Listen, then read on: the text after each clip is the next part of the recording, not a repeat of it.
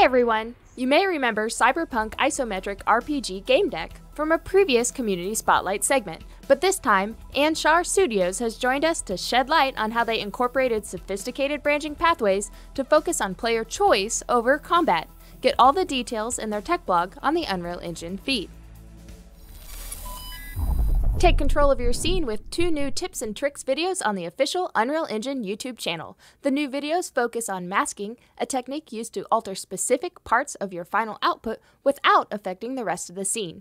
Watch these new additions to learn how to use the custom depth buffer and custom stencil buffer to apply unique rendering styles to objects in your scene. Students around the world love playing games like Fortnite. What if they could enjoy learning history, math, science, or social studies while they play and create? Our brand new course, Teaching with Fortnite Creative, will not only get you up and running with Fortnite Creative, it'll help you bring interactive 3D and more fun into your classroom. In their Revving the Engine series, Unwinnable has been unearthing personal stories of the challenges and inspirations of developers working on intriguing projects using Unreal Engine. Their latest features tell tales of extinction, exploration, and reality-bending doorways. Head over to the feed to meet the teams behind Omno, Endling, and Revoider. And now to highlight our top weekly Karma earners, many thanks to Clockwork Ocean, Every Nun, Mama Marcis, Shadow River, Churer, T. Sumisaki, Fun and Friendly, The Chaos Spectrum, Evil Cleric, and Another Zach. This week's Community Spotlights are dedicated to our long-awaited Unreal Film Jam winners, who created short films based on the theme, Oh, the Places You'll Go. Taking first place and the Audience Choice Award is Walled Up by Alexander Goodwin and Rita Mirgo. Set somewhere in near-future St. Petersburg, follow the story of a little girl trying to experience the world beyond the walls of her city. Great work by the team with this beautiful and poetic piece. Keep your tissues nearby. With an entirely different feel, coming in second place, Bombs Away comically features the journey of 2 bombs falling in love. Created by Jack Bromhead, the silly and fun short does an exquisite job of bringing life and expression to what is normally a very mundane object.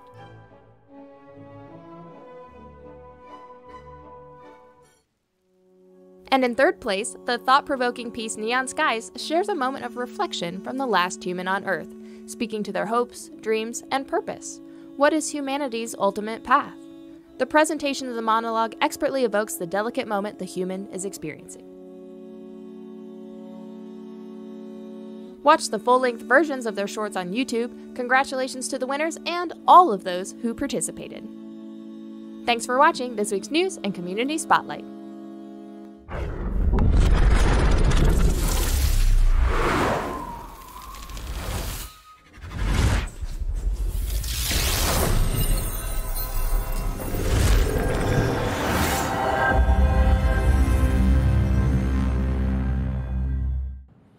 Hi everyone and welcome to this week's Inside Unreal.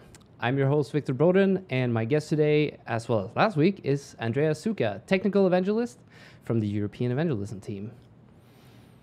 Hi Victor. Hi, welcome back. Today we are continuing our sailing adventure.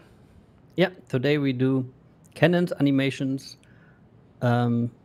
some effects, and hopefully sound. Did you prepare the stuff I asked you for? I did, but you found much better samples that we're going to use other than my splash, splash, boom, boom. I tend to do onomatopoeia for my sort of game jam and prototypes because I find it funny, and it's also very clear to the person doing the sound that like, oh, okay, that's supposed to be a cannonball sound when it says boom. Yeah.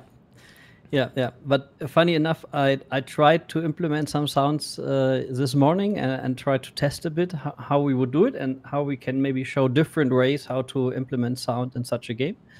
And I needed something.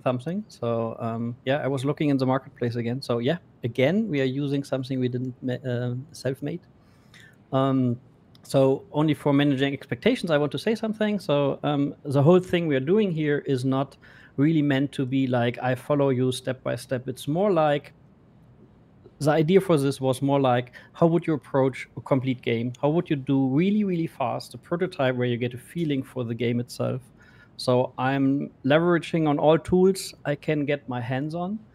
inside the engine, but also outside to get whatever it needs to make this kind of a cool prototype and not just like a gray box where we coder like a prototype. Because when we do this, we also learn what assets we will need, and we will see this with animations, for example. What assets do we need when we would do this in full production? And it's a little bit like, for me, this is kind of a digital Bob Ross kind of thing. It's like, okay, let's try some stuff, let's get it together, and then see how it feels like. And sometimes by doing so, you are finding maybe ways you haven't thought about first, but that feel cool, and then it's leading you in a certain direction. Because every game you start wants to be expressed. You just have to figure out. Someone said that if you make a design for something, it's not like you know exactly what it is. It's more like you have this block, and then you crashing all pieces away until your nice statue is visible. Yeah. So let's start. We have a lot. Again, it's maybe too much for a whole thing, but what I want to achieve today is making cannons, shooting them, having feedback for shooting when they hit something, etc., and then maybe a short outlook. What you would do next with it, like AI and stuff. Should there be a mustache on sales? It's a very good. So you can answer that. We're not good enough artists to be able to put that together without it being a little bit too silly. I don't know. We're going pretty silly here, but please, the floor is yours, Andreas. Okay, we try that. So first of all, let's fix some things, some cleanup I didn't do last time. So for example, what you can maybe see here is the shadows are disappearing if I'm too far away. Let's fix that first. And that's basically the distance field shadows. And you can find them in the directional light. So I can go to the directional light, and if I take a look for, I can search for it, distance field. Shadow distance, there you see 3000, which is for our camera not enough. So let's go for something like 4000, and then you will directly see they should. Oh, that was wrong. Here, dynamic distance field shadows 4000, and then you can see we have shadows at something. It's really important that we can see where our boat is. So that's nice. The other thing I personally dislike is a little bit the fog. There's a little bit too much fog in the scene. So let's get rid of that. And that's, I think, I'm not 100% sure, but it should be in the, let's search for it. It should be in the atmospheric height fog. And maybe the multiplier, the fog multiplier is pretty high. So let's turn that down to something like that. And we have a little bit brighter light. So that is two things I wanted to change here. And then in addition, oh, I have this nice glass. I have to show this. So I have this really nice glass with a pirate on it. So are you also prepared for the stream? So I can already cosplay the game. What about you, Victor? I am. As soon as we set sails. Oh, okay. So before we set sails, let's also fix one other thing right now. The game mode, as we discussed last time, the game mode defines what is a pawn we are using, etc. So right now the game mode is not overwritten, so it's a standard. It's a standard game mode that comes with it. When I just start, you can see here is game mode base. So let's have an own one first. So let's make one, and that's pretty easy. We just pick game mode class and we call it BP, or let's call it GM for game mode, and then pirates. So that's our game mode. And then we can find it here and override it. And then our game mode, if I open this up on the right screen, then you can see what are the defaults. And default pawn class here, for example, we can set our BP war gallon. So now we have set it up properly. So for example, we have this player start. So what the game system automatically is doing, if I'm not like placing one for the player, this should be placed here. If I disable the auto process for the player, And now take a look, here is the start. And when I press start, so now it is spawning a ship for us at the start position. And it's spawning the pawn I said, but you can also see what's happening now. It is unfortunately Davy Jones' ship. It goes under. The reason is we haven't set it up properly. And it's also complaining here. So instead of doing that, so it's basically the water points we haven't defined. So I will keep it like this for now, that we set it and set player world. In a perfect world with more time, I would maybe move this definition of the of this water points inside the pawn and would define it there, and then we can spawn it and everything's fine. But again, as said, my main purpose of this is not making the perfect pipeline and everything like super streamlined. It's more about, okay, let's maybe be a little bit hands-on and maybe a little bit dirty here and there to get something done fast. Okay, so let's check if our boat is still there and moving. So what we did last time is we could open up the sails and we can close the sails. And when we go with the wind, the boat is faster. And when we go against the wind, we get slower. So right now, if I eject here and can fly around, you can see the wind is coming from north. So that's a little bit hard to see. So yeah, that's the second thing I wanted to show. And the next is the wind. So right now the wind is actually just defined by this number here, the wind direction in this ocean manager, and we are just using it, and it's a fixed number. So actually there's no wind. There's just a definition of 0.25 is the wind direction, and that's static and keeps like that. So but what I want to have is a little bit more dynamic, so the wind should change. So let's do that really fast. So that comes from this asset pack. There is this ocean manager, and what this is doing every tick is setting the parameter. And what we already did last time to have a vector here. You remember, Victor? We added a vector. I remember. Okay. So we saved this as a parameter collection, so we have x, y, and that as a real vector. So what I want to do now is, instead of having a static wind direction, we want to change it. So to do this, what I do is I make a new function, or in this case a custom event here. I call this new or update wind direction. So we are, and this is something we are calling directly when the game begins, update wind direction. So here it's called. And what we do here is we want to, here I have the variable already. I want to set a new wind direction. And to do that, I take the old one, and then let's add a random to it. So I add to the old one a random float in range. So I can say it is between minus 0.1 and between 0.1. I want to change, or let's make it more dramatic for now, so we can really see it. So we add that, and then we set this as a new wind direction. And when we have done that, so currently nothing will happen. We just set this value.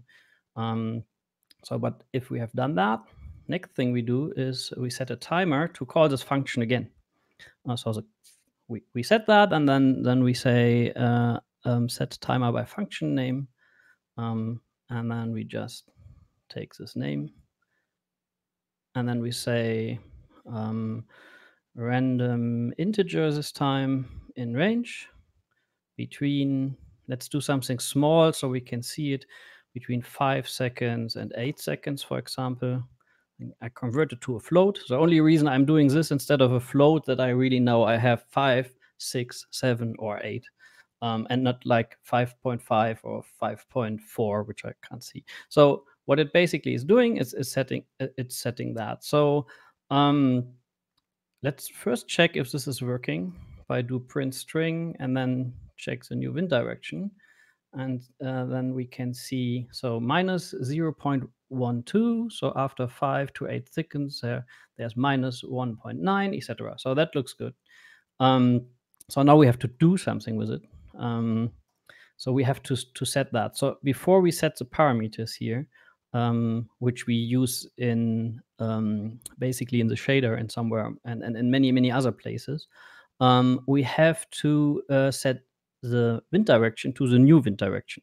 So what we basically want to do is we set the wind direction in tick. And now, I mean, we are doing games, so I could do it like super hardcore, like just set it. If I do this, I can. Let's do it first, and you can see why this is not what we want. So what you can see now is that after a few seconds, you see it just flipped. It's a little bit subtle because we can see it mainly on the wind vane on the ship. But after there, you saw it, it just flipped, and you see it on the water. Yep. So we are a game. Wind doesn't Sorry? really behave like that. Yeah, exactly. So we need to we need to lerp, right, Victor? Yes. There are many different ways to do it. So exactly. So we do an f interpret constant. So what it basically does, it takes a current value, which is our current wind direction, and we say we want to go to the new wind direction, which is what we just said, and then we need the delta time, which is this one, and then we need an interpretation speed. So let's do something. If it is a constant, just means that whatever whatever distance we have to go from wind direction to new wind direction, it's always the same speed.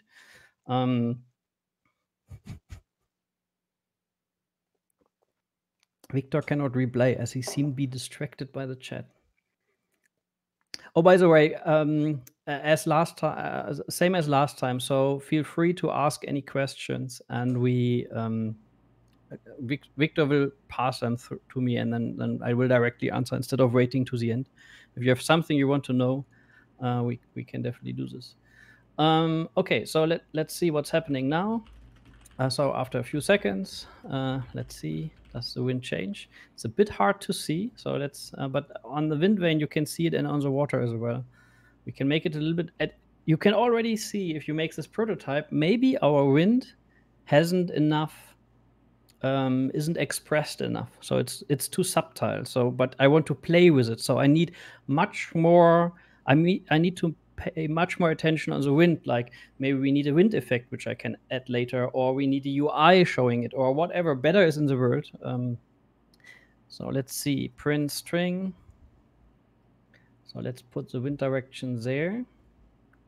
And then let's see, let's see what it does. So basically you can see now on the values, it is changing after 5 to 8 seconds. It is changing, but you don't really see a big effect on that. And I can tell you why. So because we're setting the wind direction here, but if you take a look in the wind parameters, currently what we only do is we use the wind vector, but we didn't save the new wind direction. So what we basically have to do is set scalar parameter value to this. If you remember, we have this parameter collection for the ocean, which is used by the shader and in other areas. So we have to find there the wind direction, and then we add it there as well. And the only thing we are doing here is just for convenience, saving it also in as a direction, as a vector, because it's easier if we do it once here instead of doing it on 1,000 different areas. So let's see what's happening now. So if I can make this full screen, so every 5 to 8 seconds, the wind is changing quite drastically, but we can now really see this. So now it is exactly doing what we want, but it's just a little bit we have to tweak it a bit, but that's pretty easy. So first of all, the speed is too high. So let's do something 0.005, something like that. So it's subtle enough. And then we change not so dramatically the direction. Here you could go crazy now. Now you could implement a weather system depending where you are, and maybe on the shore it is coming from the shore, so you can get really, really crazy. That's one of my biggest problems when I work on those things, that I tend to get crazy. And you have always to think about what do I do now? What is the most important thing I want to do? So for me now, I really want like to express the wind better. And I'm doing a sailing game, and I want to have the cannons, and I want to have influence. The wind should influence it. So you can see now the wind is moving, but subtle enough that it doesn't feel. It doesn't even feel like it. But now we have a little bit of an additional challenge, that the wind is every 10 to 15 seconds, it is changing slightly the direction. So yeah, we could add more logic here, but we leave it for now like that. So another thing I want to do is also to express the wind in a better way. As I said at the beginning, I'm sailing, so I love this moment when the boat is catched by the wind and then it's slightly turning to the side. So we need that. So we have shortly to think about what does this leaning mean. So basically, a boat has a keel, which is in the water, really deep and really heavy. And then you have the sails, and then the wind is putting pressure on the sails. So what's happening is that the boat is beginning to rotate. So, but what is doing at the end is a center of mass is moving to the left or to the right. So let's simulate that actually. So we can go here, and our ship is 100 kilogram. And if you check here in the settings, you will find center of mass offset. So we can actually offset and play with that. So let's grab the ship and then set center of mass.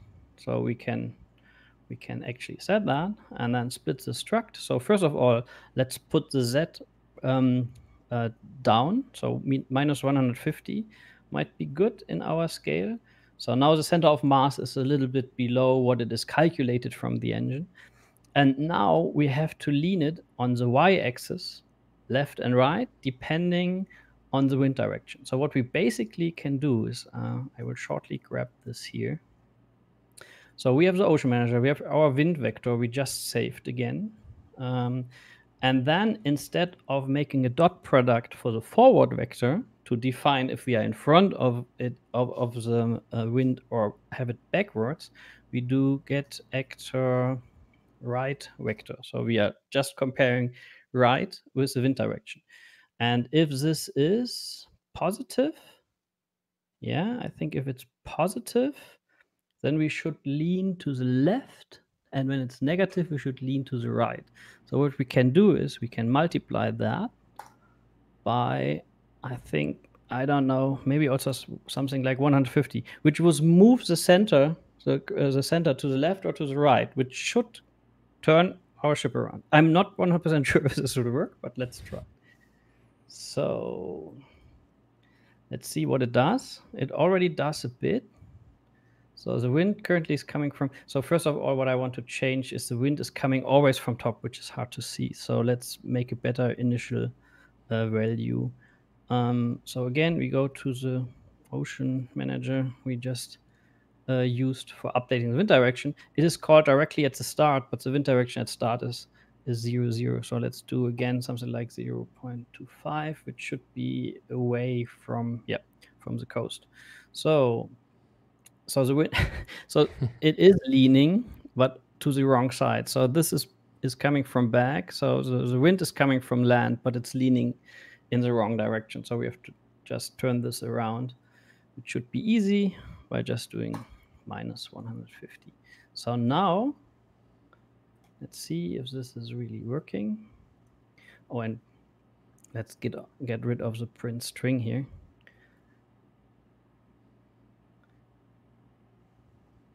So now we are leaning to the side. Now we have the wind from the back, so we don't lean. So wind comes from the right, we're leaning to the left, and vice versa, which already feels pretty cool because this is how a ship should feel like, right? Okay, so that's one thing. The other thing you can see is even if I don't have my sails up, it is leaning. Because currently I don't really care for if the sail is up or not. But that is super easy to fix. We can just multiply the sail power. From the last time we had the sail power is 0. If we have no sails, it's half. If we have reef, and if we have full sails, it's 1.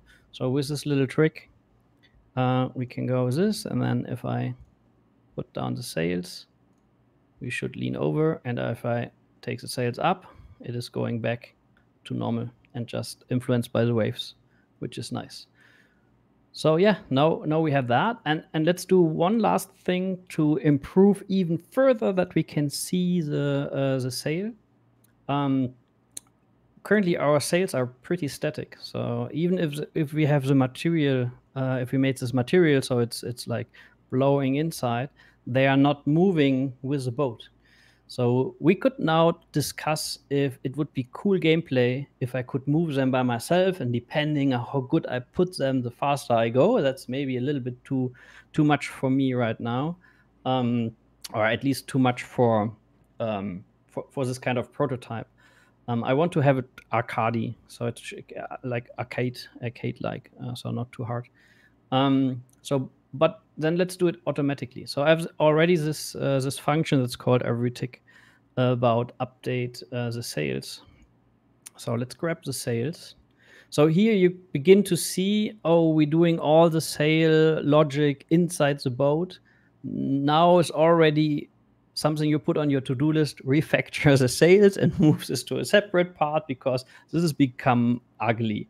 Also that I have it like, I just put them here and place them here. This is not nice. I could make an array now of the etc. etc. So when you prototype, I think it's always important to have a good balance between I want to have it clean and working on it, but also I want to progress fast enough. So you always have to find the right balance. But there would be a point now where I would say, okay, maybe tomorrow, maybe in 2 days, I should maybe clean this up and do it a little bit different. I will show at the cannons how we would do it. And we made this a separate entity in logic.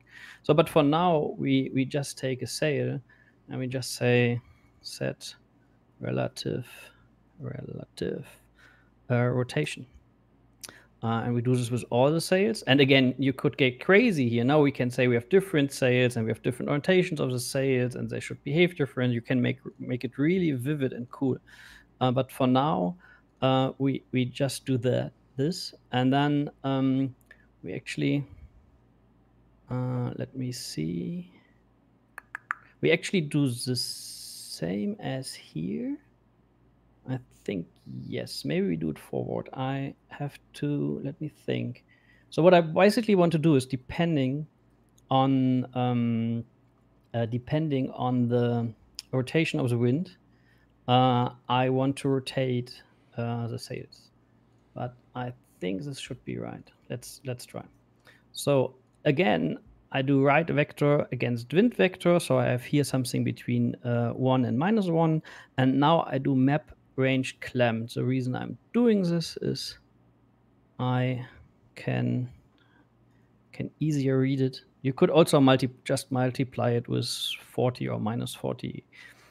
So, but basically what it is doing is or what it should do, if the wind is coming from the side, it should try to rotate the sail against the wind, so to get as much wind as possible, but the maximum is minus or plus 40 degree. So basically and here you can again see why it was so important last time to have the pivot, the world origin of this here, because all the mathematics is much easier. So what I basically want to do is rotate this depending on the wind. So let's see if that looks already pretty okay, except it is again the wrong direction. So the boat is leaning to the right side, but the sails are on the wrong one. Now that's okay. So basically I can just turn this around. I do this, and then we should have sails that behave like sails. So now we have a boat that's leaning to the side, and the sails are rotating to the right side. So this is all not just for fun; it's also for having feedback for the player, what he's doing, if it's working or not. So it gives This is cool. Okay. So basically, now I finish up the sails and let's do cannons. Okay. So now comes cannons. You can see I have already, when I made the model, I left holes for the cannons. Let's switch to Blender. So basically what I did in Blender, I modeled a very easy, super straightforward a hatch and a cannon, and I added 3 bones. So it's basically a root bone, which is here really tiny inside, and then I have a cannon bone, and then I have a bone for the hatch. So if I select that and go to pose mode, you can see if I like rotate that, I can manipulate the hatch. So there's not much magic. You find a lot of tutorials how to do that, and then I exported that. And for the export, it's just important that the orientation is right. So the bone axis should be X. That's important. That makes your life easier. And that's basically it. So yeah, let's do add the cannons.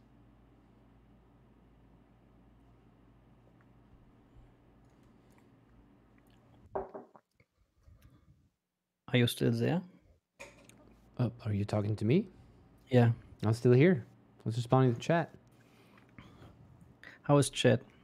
I think chat's doing all right. Paying attention. That's cool. I'm still so impressed from last time when we asked where they're from. Well, I was wondering, that's another good question. We can't ask that again. All chat on deck. How are you, Chad? Where's the Chad? So again, if you have any questions or I'm too fast, then don't hesitate to ask. Okay, so what did I want to do? I want to do Canon. So first of all, we add a new folder because I know we will do a lot with cannons. So we will add the cannons in one extra folder. And then we import the cannon, which is, as said, it's just a skeleton mesh with a skeleton. You can see when I import it, I don't want to create a physical asset. I want to import the normals. I want to replace the vertex color, but I don't have vertex color on that. Anything else I don't check. I don't create, do not create new material. No, don't create new material instance because I have the material before. I also don't import the textures. So, and you should import it to the folder. Okay, so here we are. So I have just 2 assets. One is a skeleton mesh itself. So here's a mesh. And the reason why I didn't want to bring in new material is because it's the same material as a boat is using. So really straightforward material with just this lookup table actually for the coloring. So I have that. And then I have the skeleton, which is, as said before, it's just like the root. Here's a cannon. See here, that looks good. And here's a hatch. I can open and close it, hopefully. So here we are. Having our absolutely core basics. And now we have, before we go deeper, we have to think a little bit how we want to do it and what we want to do. So when we have a cannon on this boat, obviously we want to fire them. So we will have a button and that fires it. So we need an animation for that. We need a sound for it, and we need FX for it. So some smoke or whatever. That's the first state. Then we want them to close. So I made the hatch, and the hatch is in the inside. It's yellow, and I made it so the player can really visible see that the hatches are open. And the other side, when it's closed, it's like brownish. So, so the state is very, very visible. So we want to close. When it's reloaded, we want to reopen, so the player can see, oh, they are open.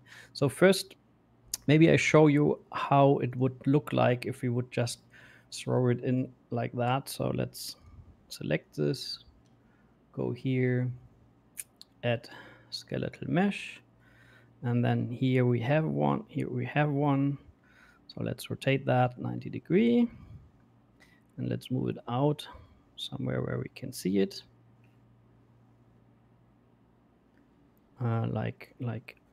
Maybe the snapping with 10 is a bit too much, so 5 is good. Okay, so here you can see, here I have it. So if I compile and save and go back to the scene, I can see it here. Nice. So that's already pretty cool, right? So going back to the logic, what we want is we want to shoot, then they should close, then there should be a timer that tells the hatch, no, you're reloaded, then it should open again, and then it should be in a ready state so I can shoot again, and then it starts again. And that's a state machine. And we have a skeletal mesh already. So the question is, where do we put which part of logic? And again, there are 1,000 ways to do it. So there's not always one way to do stuff. I show you the way I would approach that. So we can use the animation blueprint, which gives us already a state machine. So let's do that. I do a right click here on the mesh, and then I can go to create, and then I can say animation blueprint. So I call this anim BP Canon.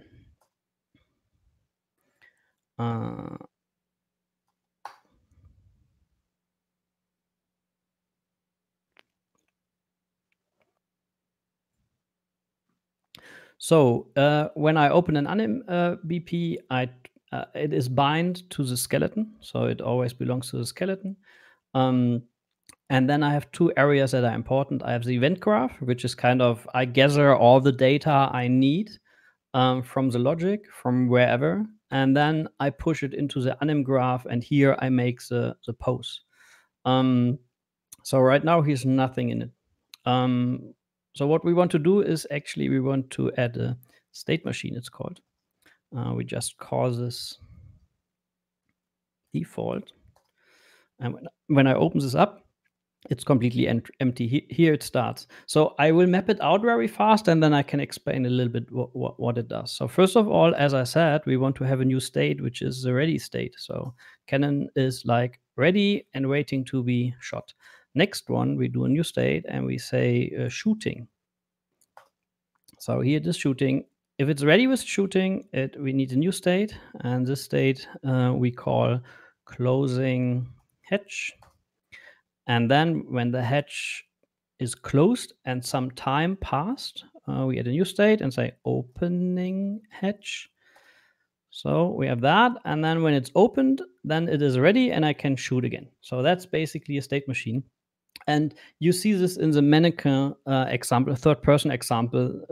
That's very visible. You have your walking, and then you have your start jump, you have your jump loop, and then you have your end jump if you are not in the air anymore. So we have these conditions in between.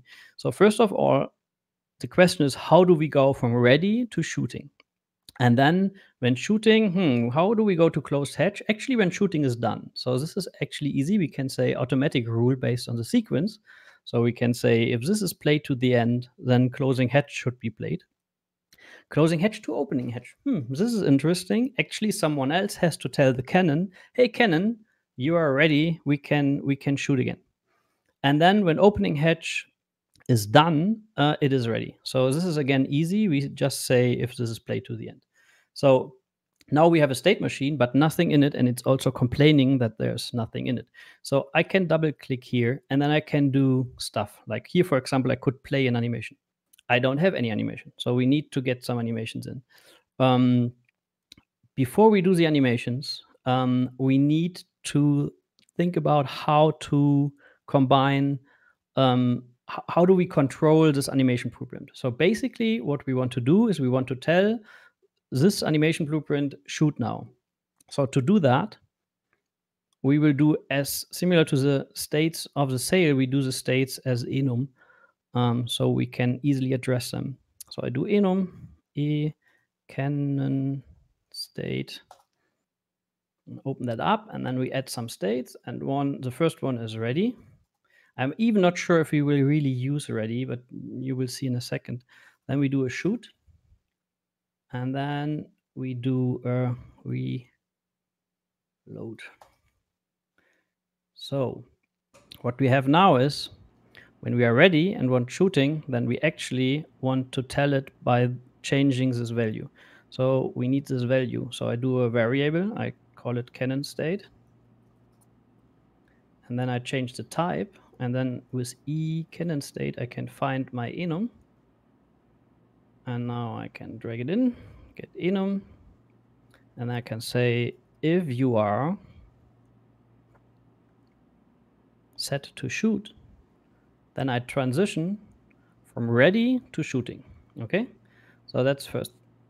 And here it is the same. So I can go here and say again, so cannon state, but this time I tell you from outside, like if you are reloaded, I should call this reloaded. Give me a second. Let's just rename that.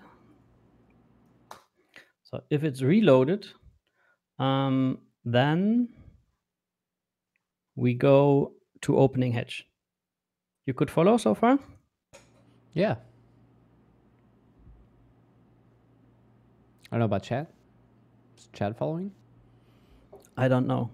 This is well, all. That's why I asked them. We will ask questions later, and who cannot answer will lose his shit. What do we have? Do we have badges here on stream or something? No, right? No, you have to get bonus stuff. You get cool emotes, right?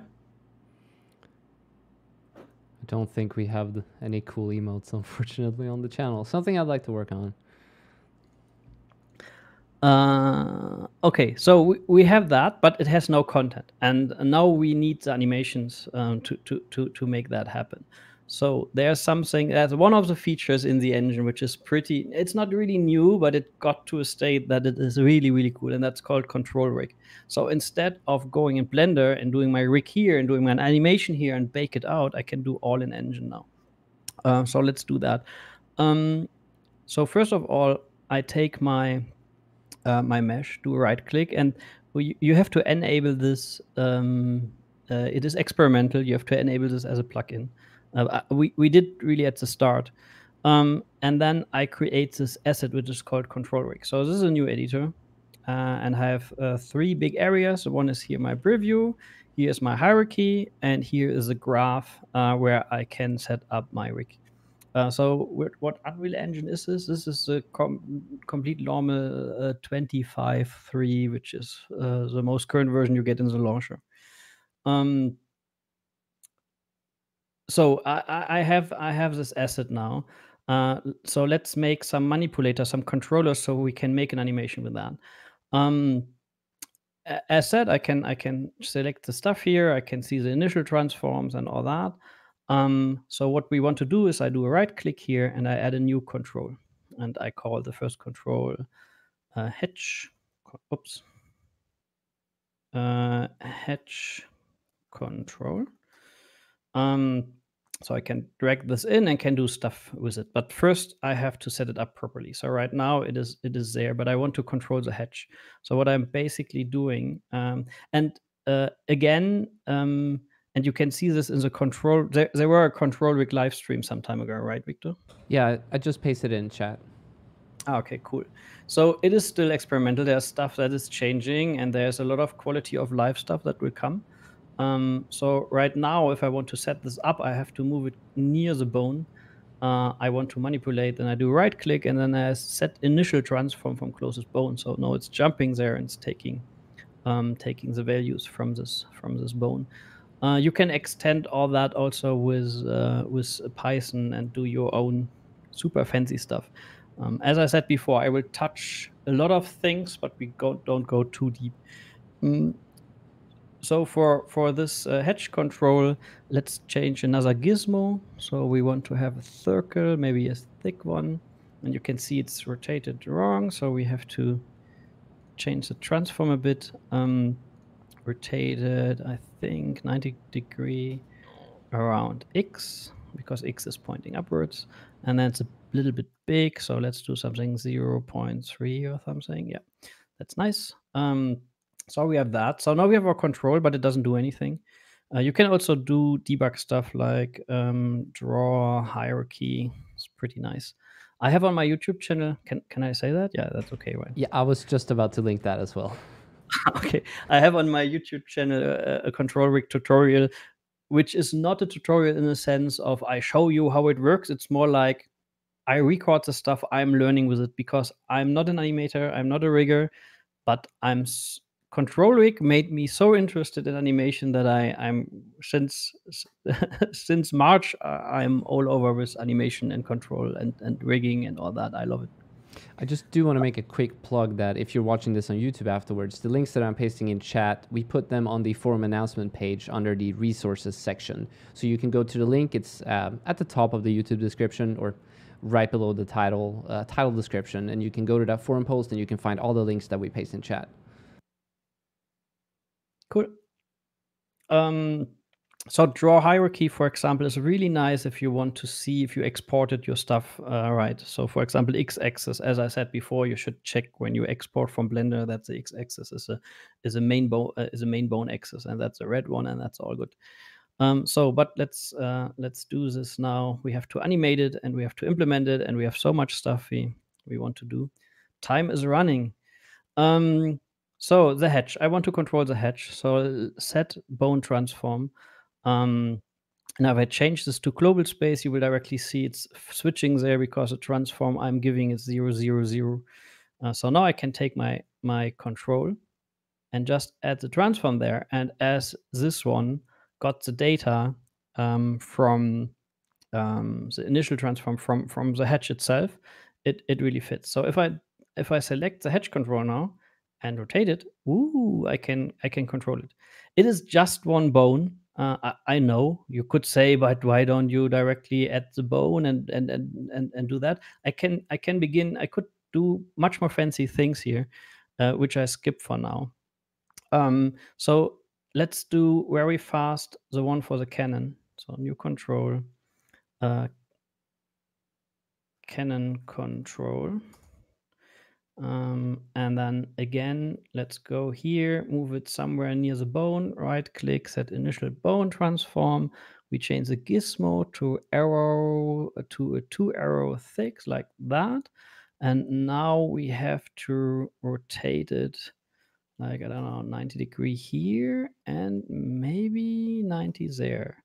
Yes, and then it's again a bit big, so let's make it smaller. Maybe change the color to a nice green. And then we also do an offset on Y, like, I don't know, 40. No, that's too much. Like 10. Okay, so now we have a control here, which we can freely move around. So I don't want to have that. My cannon cannot move around like super crazy. So I can add a limit. So let's add a limit here to this control and say something like minimum is 0. That's fine. And maximum is, I think 40 is okay.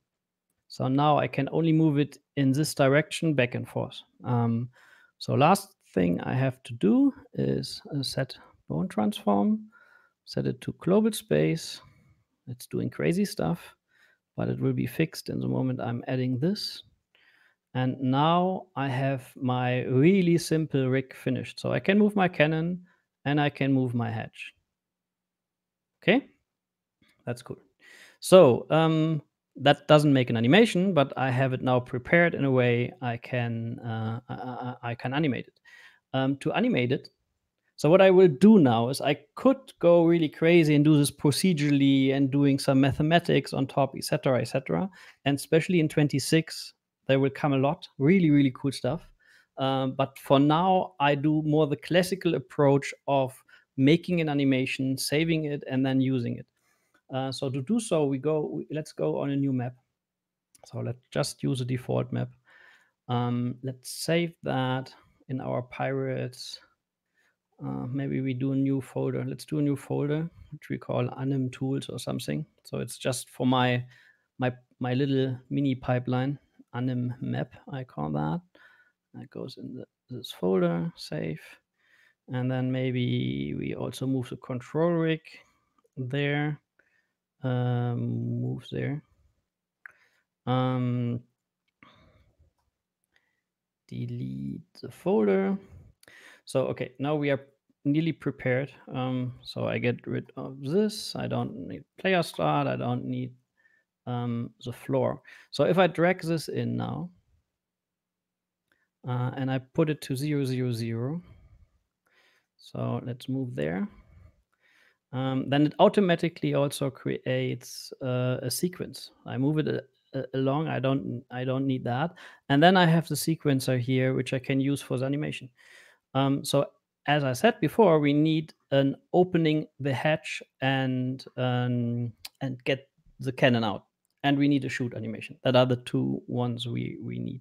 So an animation, I can do something only select rig controls. This is really nice and important a checkbox, because now I cannot select anything else except my controls here. But I don't even right now don't even need my controls too much. But you can see here now I can do all that what's needed. So first of all, let's start with the hatch itself. So the hatch here's the right angle. So let's close it first, and then let's make a key here.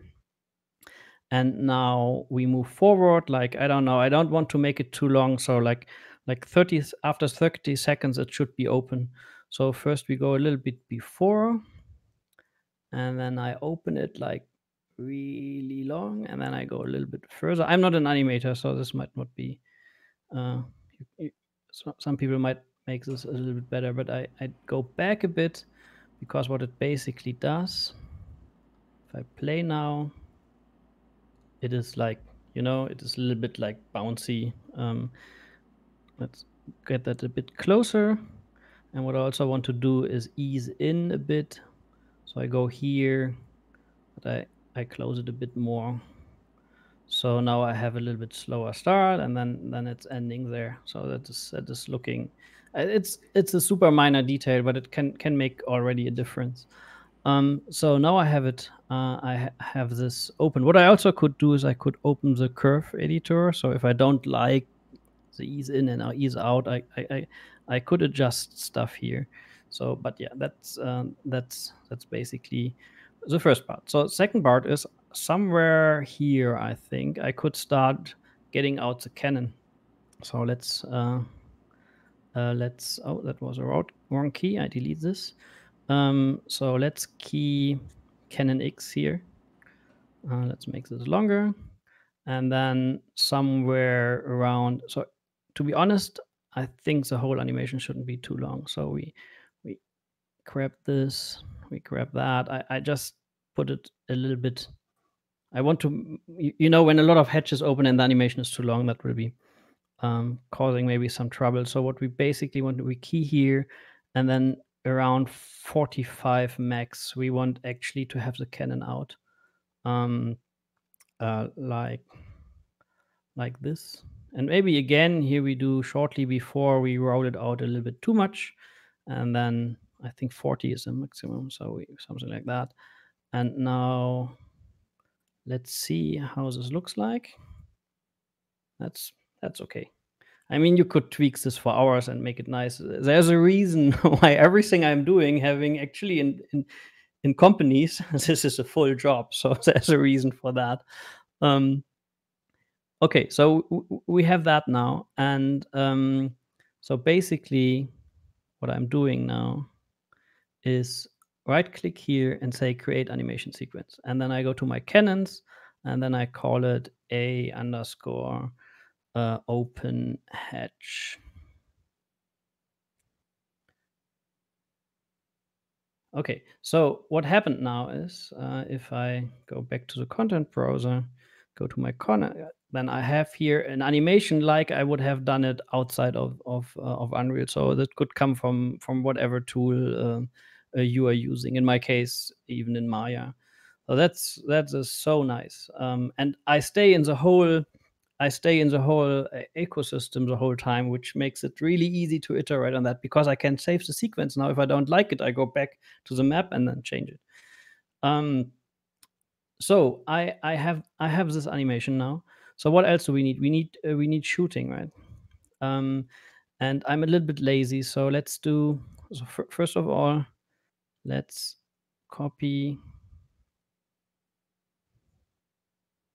Let's remove all the keys we had before, and then let's move this as a start position. So I just have those two keys. So that's my end frame from the last one.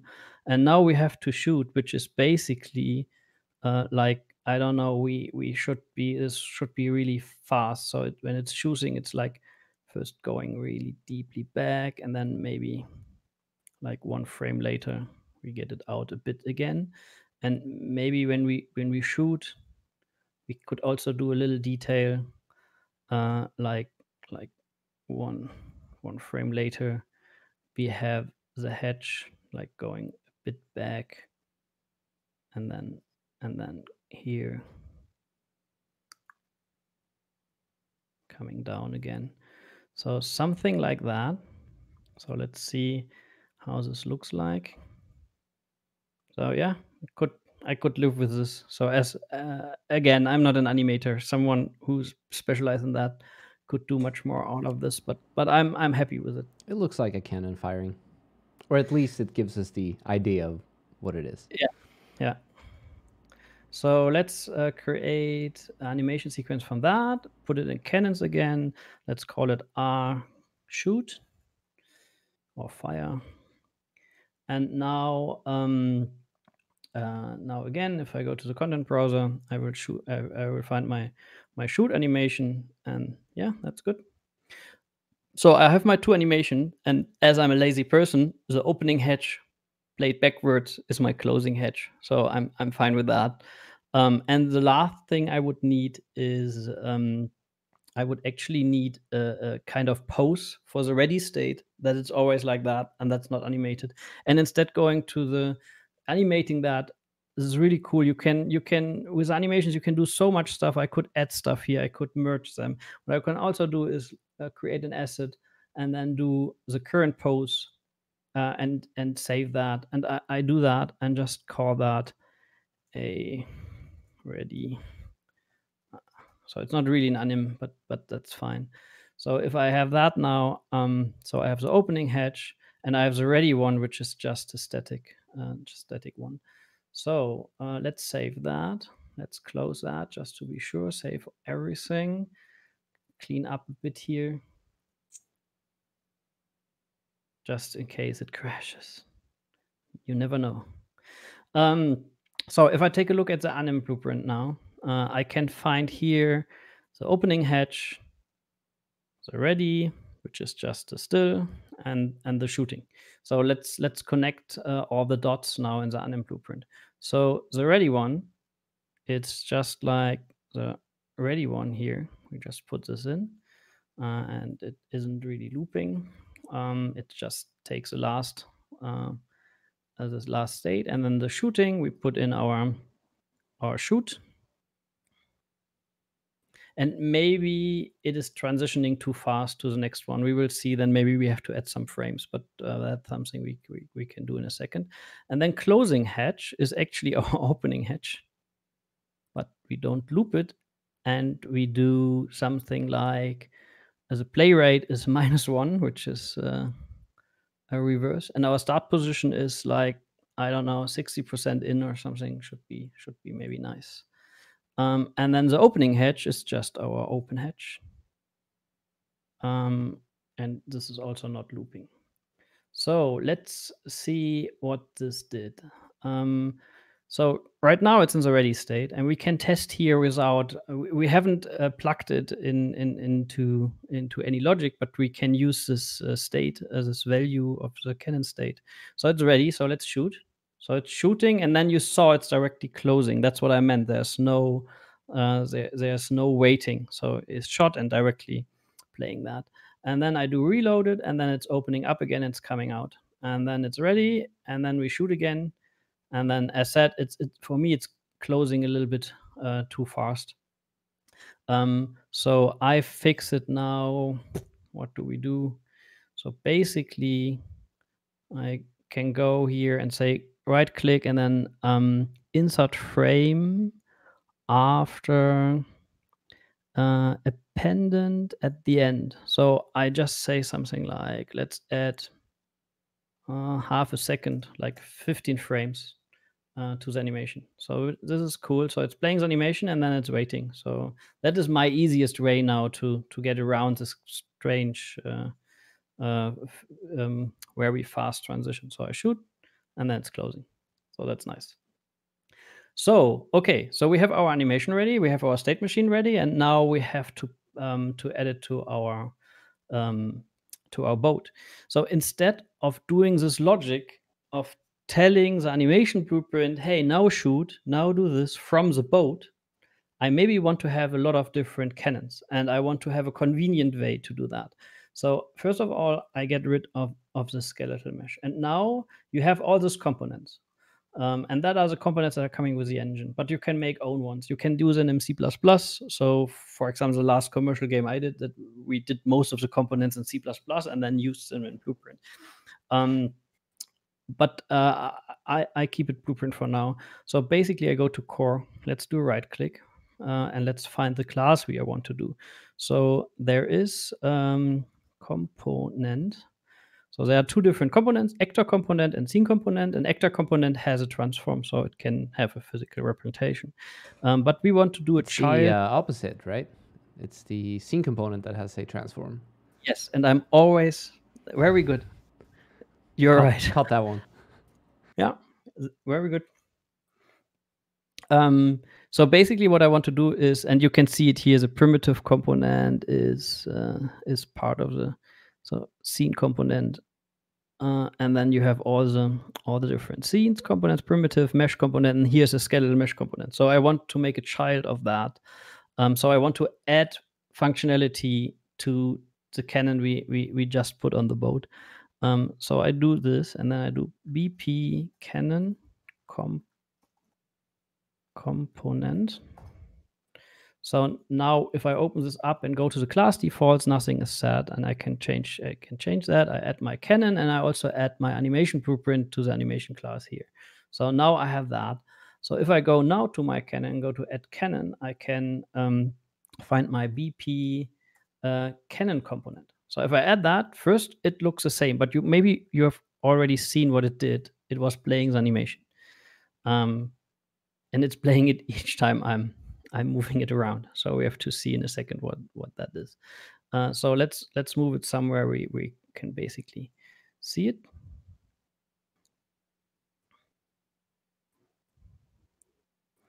So, okay. Yeah, Canon, keep calm. So let's go back to the animation blueprint and see. Yeah, it is set to shoot right now. So we should set it to ready, because each time it is executed, it is shooting. We don't want that. So we want to set it to ready. So let's go back, and now we have it here. It is ready. It is sticking out. It's nice. If we go.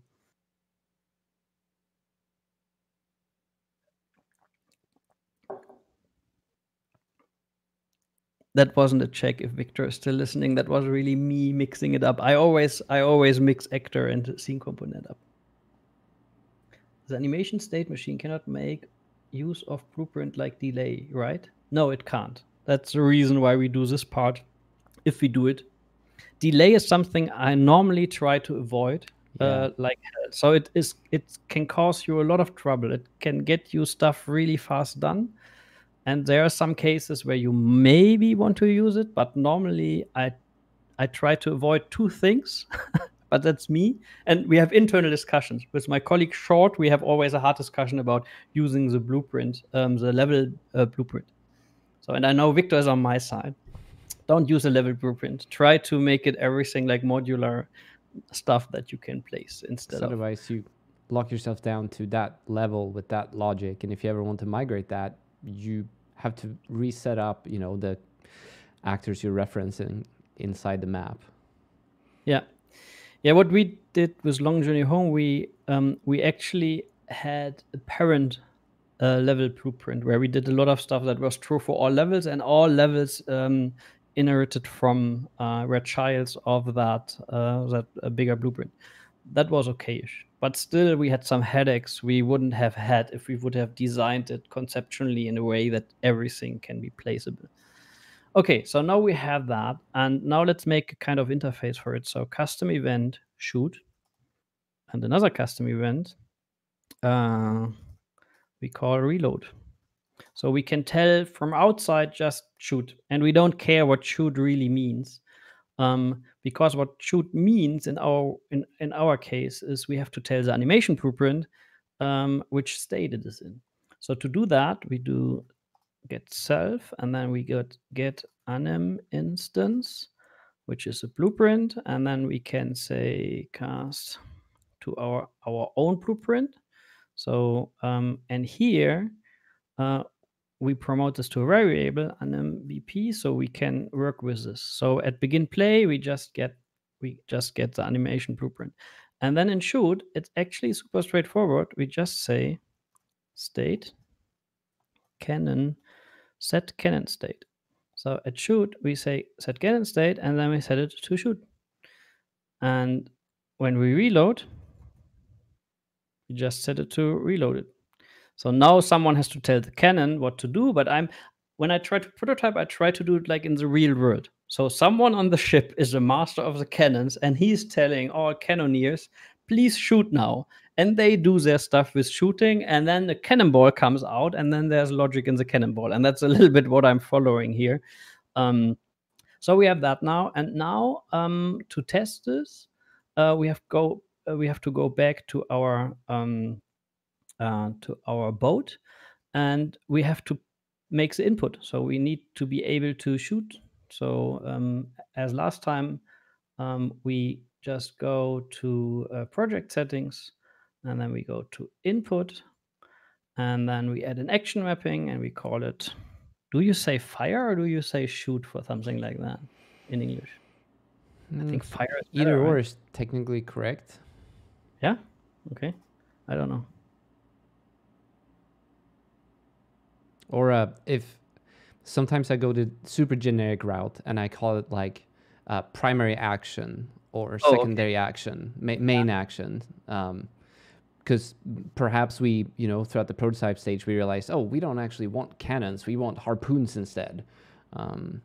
Or if you say you're able to control the war galleon, and then maybe later on in the game, but in the beginning of the game, you have something completely different with a different kind of ability, and then you can use the same input action event to call that, and it's a little bit easier to understand because it's like, oh wait, it says shoot cannon here when I'm actually shooting a harpoon or something.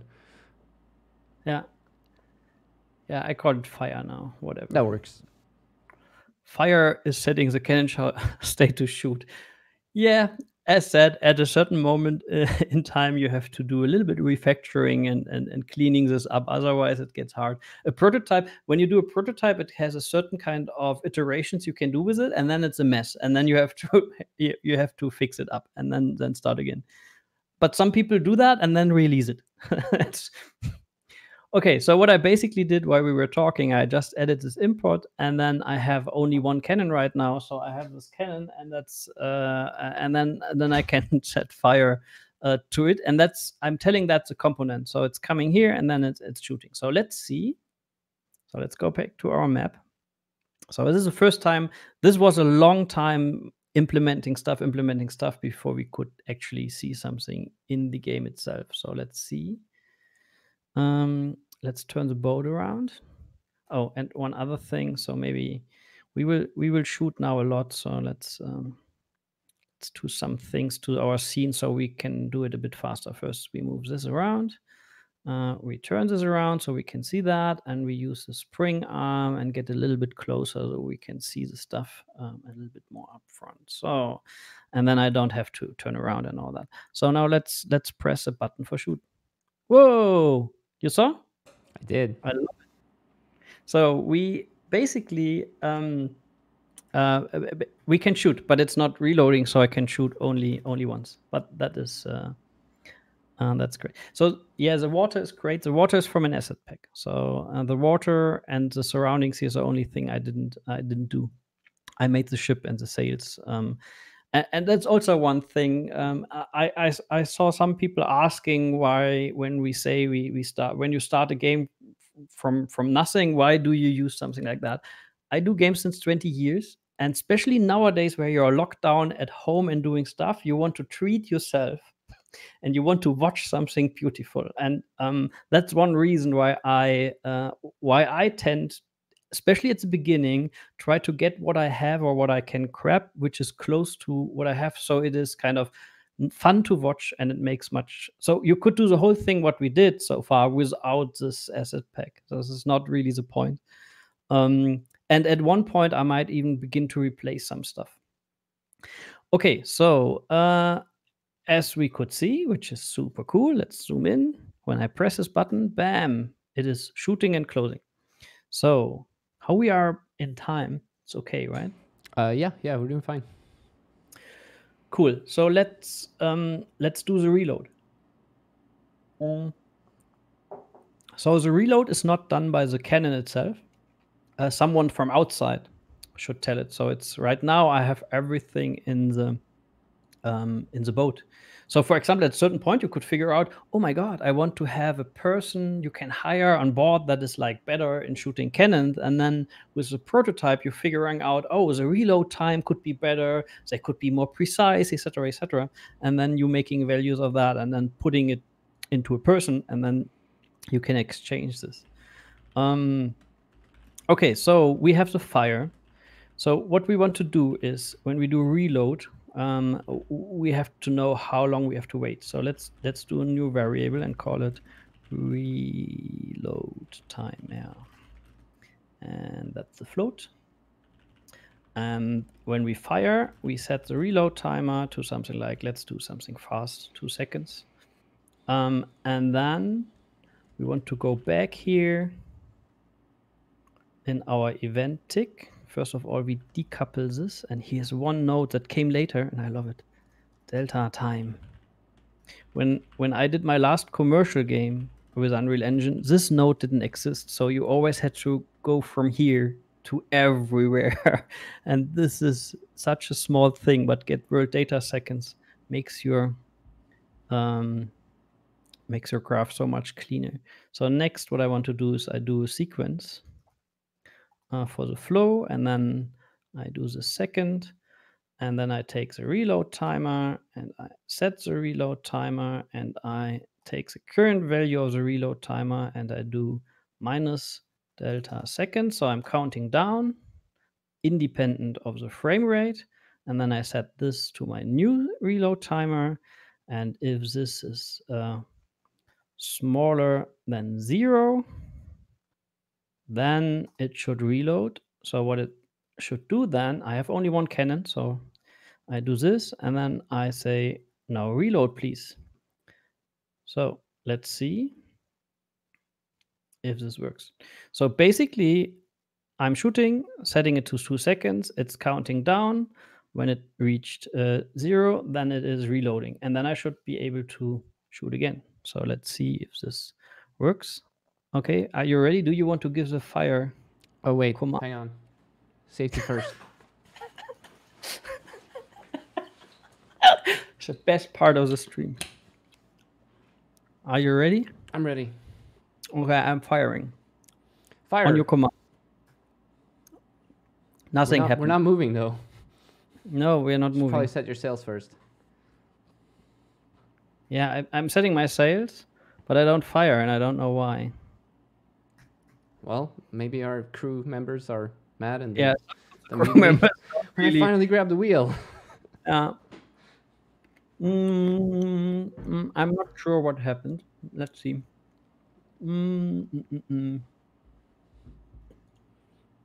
Oh yeah, I mean, I think someone in chat didn't really watch carefully. So what I did is, if the reload timer is more than 0, which is wrong, so it should be less than 0, not more. This is so obvious. That is the stuff that, I don't know, even after many years of game development, that's something you do always wrong. So you see, bam, there we are. Fire. So, okay. So it's coming out again. So here we have our state machine in full swing. So we can close the hatch. We can see that I can try to fire before, but nothing is happening. So here we go. Very cool. Okay, but now it is only one. So, and we have much more cannons. So before we begin to do smoke and all that, let's have a whole, what's called, array of cannons? Phalanx? I don't know what the proper naming is. Which word are you looking for? Phalanx? Phalanx? No, array of cannons? Chat might know. Not sure. I never had cannons on any of the boats that I've operated. No? Actually, that is not true. I did operate a boat that had a tiny cannon. Wow. It's used for a particular day of the year, and some yacht clubs they have the cannons don't shoot any. They don't shoot anything. There's just a little bit of gunpowder in them, and it's sort of like, celebration-esque.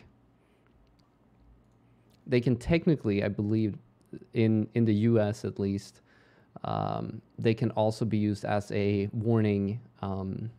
You're required to have 3 kinds of warnings on a boat that loudly can be heard from others, and I believe a cannon like that just makes a loud noise is technically allowed. Not one that shoots anything though, but one that just makes a sound.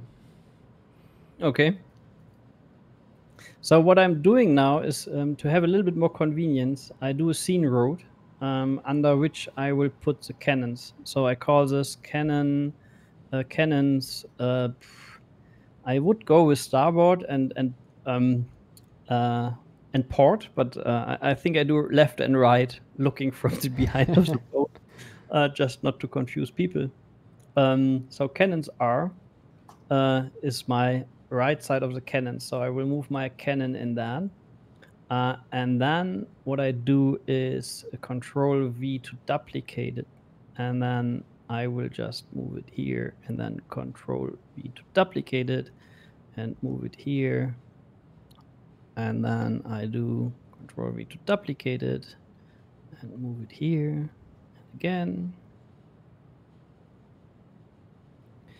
And again.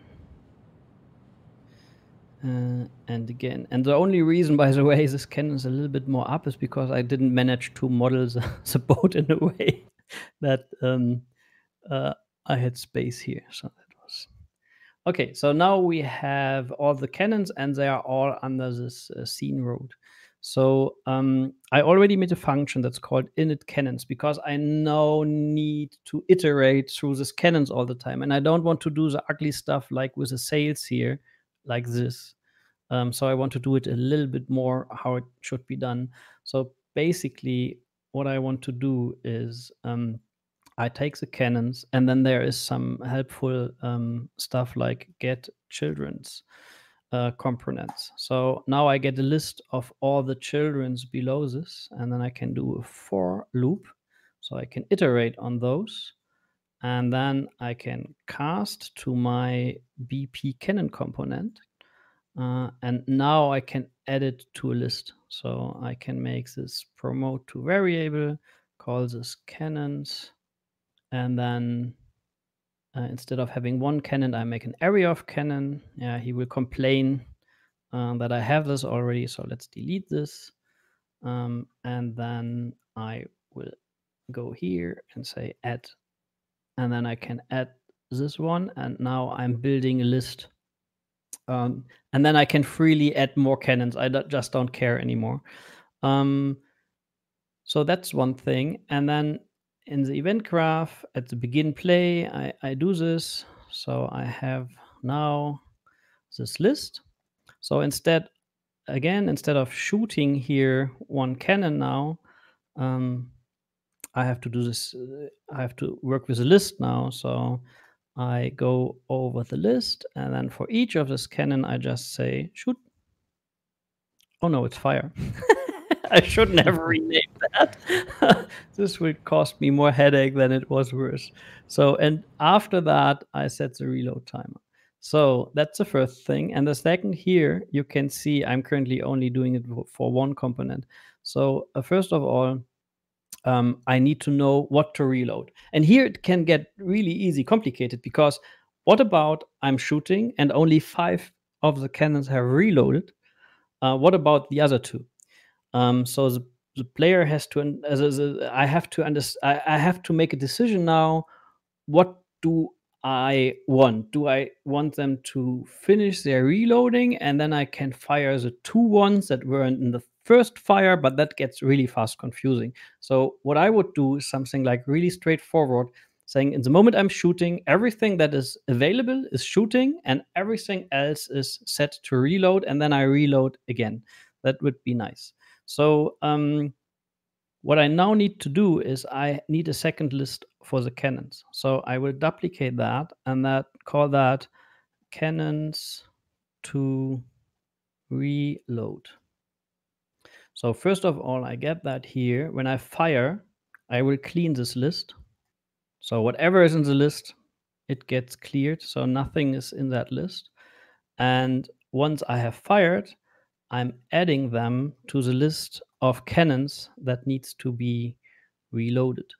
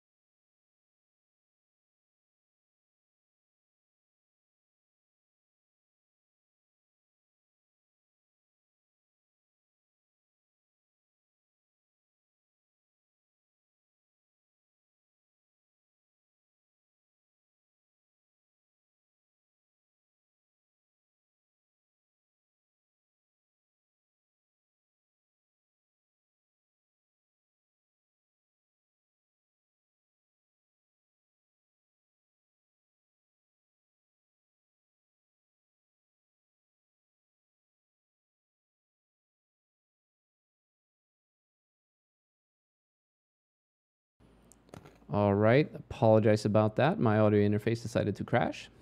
I'm getting a new one before next week because that was not the first time that happened. It was the first time it happened on stream. So, but we're back, and I believe y'all should be able to hear me. Bangladesh, Hungary. At the time, I asked again where they come from. US.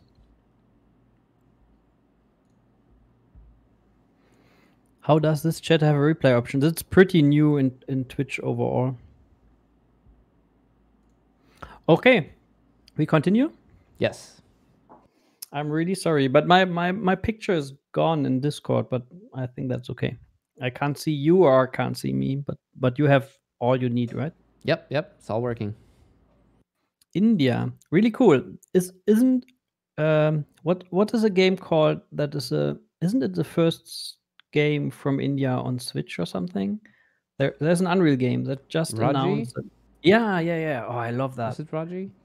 Yeah, Raji. Yeah. Oh, I'm so looking forward for that. When I saw the first pictures, it was like, oh, this is so cool.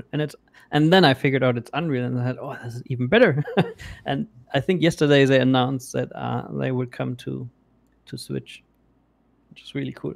I think we spotlighted last week or the week before. Ah, nice. Okay, so where were we? So as said, we have to go through so the cannons to reload. We clear this list, and then each time a cannon is firing, we set it, we add it to this list. So now in tick, we get this list, and then we can get the length of this list. So we can actually check is something in that. So if this is greater than 0, so if nothing is in the reload list, we don't have to do all of this. So that is a little bit of a safety. So if this is bigger than 0, we do this. So we set the reload, we decrease the reload timer, we set it to 0. So instead of here doing reload only for this component, we now go to our get through this list for each loop again. So, and then each of those we set to reload, and then, oh wait.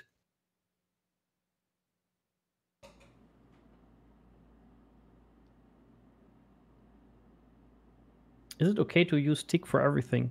No, it is not. But I do it quite consciously. I said that the last time. So first of all, for the stuff I'm doing here, there is not much cost. So it's basically a dot product and then adding a force to something. And that's something you do constantly in tick. Or I add rotation. So this is actually all pretty straightforward, but I know what I'm doing here. You shouldn't do something like this. Get actors of class, and then you go through static meshes. So that would be something you want to avoid. But this stuff here is pretty. It's not heavy.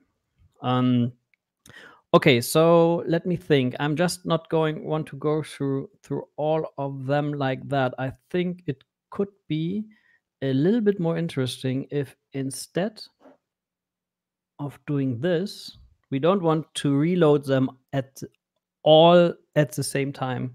Let's do it like a progress bar, so they are opening after each other. I haven't done that in my original one, but let's try. So basically we have this list. So let's get the last in that list. And then let's, oops, that's wrong. Get a copy of the last index. So that's the last one. Oh, Q is your friend. And I reload that. And then I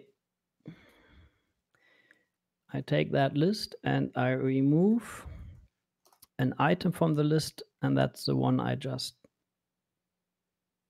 that's nicer. And that's the one I just shot. So I remove that, and then we set the timer again. Set reload timer. So we did that again, and then we do something like 1.3 or something. So what's cool now is when we shoot, we set the timer. It takes 2 seconds before the first cannon starts, and then he's going. Each time the timer is below 0, he's loading the last one, removing it, and then we have in between times. So let's see what it does. Are you ready, Captain? Captain's ready. Okay, you can give the command. Fire. So bam, all shot, all closing, and now, yeah, baby. Nice. This is cool. So I shoot again. Crew is doing all right. Fire. Oh, I'm sorry. I was shooting without telling you. Oh, all right. Well, yeah, drunken seamen. I'm sorry. My crew is independent. Okay, that's good. That's what pirates were. They were one of the first democracies, right? I'm not sure about that one. I mean, they share they share the loot at the end. If the captain was not nice, he was replaced by vote, I think. So, okay, but so you see, this is working very, very well. So we have now that. Let's check my list. So we did this, control rig, put the maps, and shoot cannon, reload timer. So I think now it's time for some effects. So basically, when I set back the camera, so what I normally intended to have for this game, and this is It is visible, yes, but it is a little bit small. So we need to get more vooms, more what's called more juice. more juice, right? So I think we should add some effects. It's another area where I'm not really in yet. I'm still learning, but let's do a Niagara system. And let's start with something from a template and see what we have there. And there's something called simple explosion, and there's some smoky thingy in there. So let's take that fx underscore Canon smoke. Okay, let's see what we can make out of that. So this is Niagara. So basically the new particle system in Unreal Engine. And it is really, really cool and powerful. I haven't used it yet to the full extent. If you get time, are you going to get into the wind lines? Yes, I will add the wind lines, but I will add them after I have shown a bit of Niagara first, because they are they are a little bit more complicated setup than the other stuff. So let's see. We have different emitters here in one system. We don't want this one. Let's delete it. And then we have this upward burst. We don't want that one. We only want the smoke for now. So let's do the smoke. So we have a smoke here, which is already kind of nice. But what I don't, I think it should get more like, first of all, it should stay longer. Then I think instead of getting smaller, it should get bigger. So it's like the dust is going up, and then it shouldn't be white. It should be black. So let's try to do that. So basically, you have emitter update, particle spawn, particle update, and there is some pre-made modules, and you can also write own modules, but I don't go so deep for now. So initial particle, let's see, here's a lifetime. So maybe let's make that 3 seconds. So as I will stay a bit longer, you can see that here directly. That's already nice. If I change the color to black, you will witness something. It's just not appearing anymore. So we have to check the material to see what's going on there. And then the sprite size is 100, but it doesn't change over time. So what I would like to do is in particle update, I want to check if here's curves. So here, for example, is a curve for alpha. So it's blending out over time. And I want to do something like that. So let's press the plus button and search for scale. And then let's do something like scale mesh, sprite size. So sprite size. And then you can see here is just values. Two vector values. So first let's make that to a float, vector 2 from float. So it's coming from one number. So if I put a 2 here, it's just setting it to 2. So it's nothing over time or something. So now let's make that a curve. So curve, float from curve. So now it is going over time, and you can see now they are getting smaller.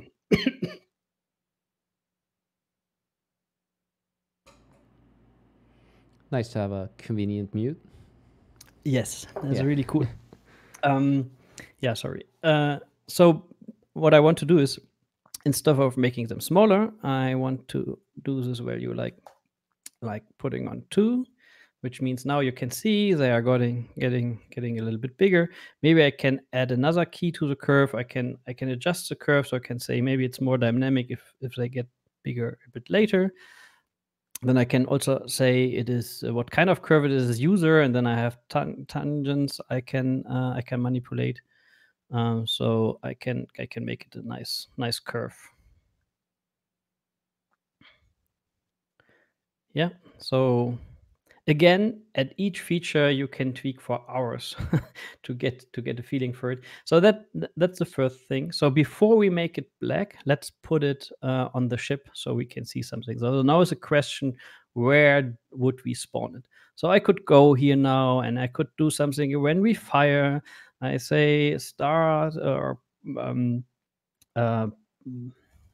Niagara spawn, I think it's spawn system or something like that.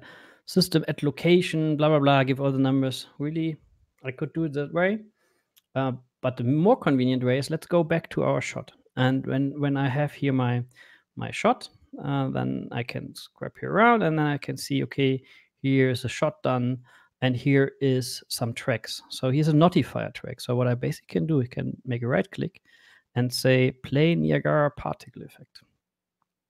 And then I choose my particle effect, and maybe I make a little bit of an offset to push it a little bit out. So now let's see. Boof. You can see. So it in the moment it is triggered by the animation somewhere. So if I did this, oh, let's go back and do our spring arm closer again so we can see it and test faster. So let's make it big and ready. Ready. Boom. So this is already pretty nice. So boom, it is. I noticed some things. So first of all, it is a lot. So maybe we want to reduce the amount. Second is I don't see any of the animation anymore because it's so dense. And I think this powder shouldn't be white. It should be black. So let's do the black one before. Let's firstly do, here we have burst. So we can reduce the number to maybe like 5 per cannon. And then the next thing I want to do, I go to the renderer, and then here I find the material. So if I jump to that, that's in the engine. I don't want to manipulate, never do that. Never manipulate the stuff directly in the engine. If you want to use something, then do what I'm doing now. I'm just taking that and copying it over. Copy here. So I have my own version of that. And then I even call it material, cannon, smoke. So now I have my material, and I do something directly because I always forget it if I don't do it. I should also assign it to my particle effect. So now I have my own material I can tinker with. But if I would have changed it in the engine itself, then all my projects that are using the engine would have changed, which is bad. And when I cook the version, then I maybe have a mess because all my stuff is everywhere. So yeah, I've made that. So let's open this material and take a close look. So basically right now that is surface, additive, unlit, and that makes it hard to have a black particle color. So first of all, I don't need this two-sided and all that. Second is I click here and then I say for now, this is actually translucent and lit. That can be expensive really fast, so be careful what you do here and how often you do it and how much overdraw and shader complexity you are having. But for me, with this little smoke and with this little things I'm doing here, I'm fine for now to attach the particle color, which is a parameter that comes from the particle effect, and push this in. So let's go back here. And now when I go to initial particle, I should be able to push this down to more like gray. And maybe I start with 0.7 or something transparency. And now let's see how this looks like. Boof. I think that's cool. Can the smoke blast a little bit forward? Yet I could do it. I could add a velocity in the direction, but let's move forward, because as that, for every part you could have a list of 20 things you would like to add and do in more detail. And we need still cannons, and then you will see in the moment we're adding cannonballs. So in the moment we're adding cannonballs, we open the Pandora's box again for new stuff. So, but this is already pretty cool. So next thing we want to do is let's do some sound, because that is something I'm doing games for quite a long time, and I'm still completely astonished each time when you add sound to your game, what a big difference that is.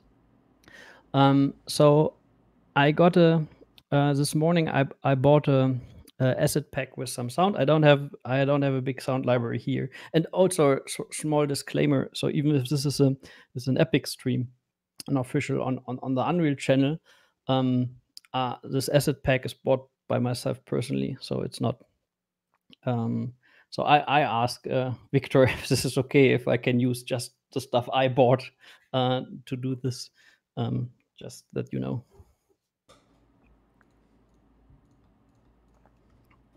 Victor, I'm so looking forward for it that your live vest has a mail function and it's just like opening. It would be so cool. I am With a not fist going moment to in that. pull this red little Yeah, lever you here. should- really, it would be Terrible. super. It was extremely funny if you. Yeah, I'm on worried your of the chair or whiplash. something, and you move around and.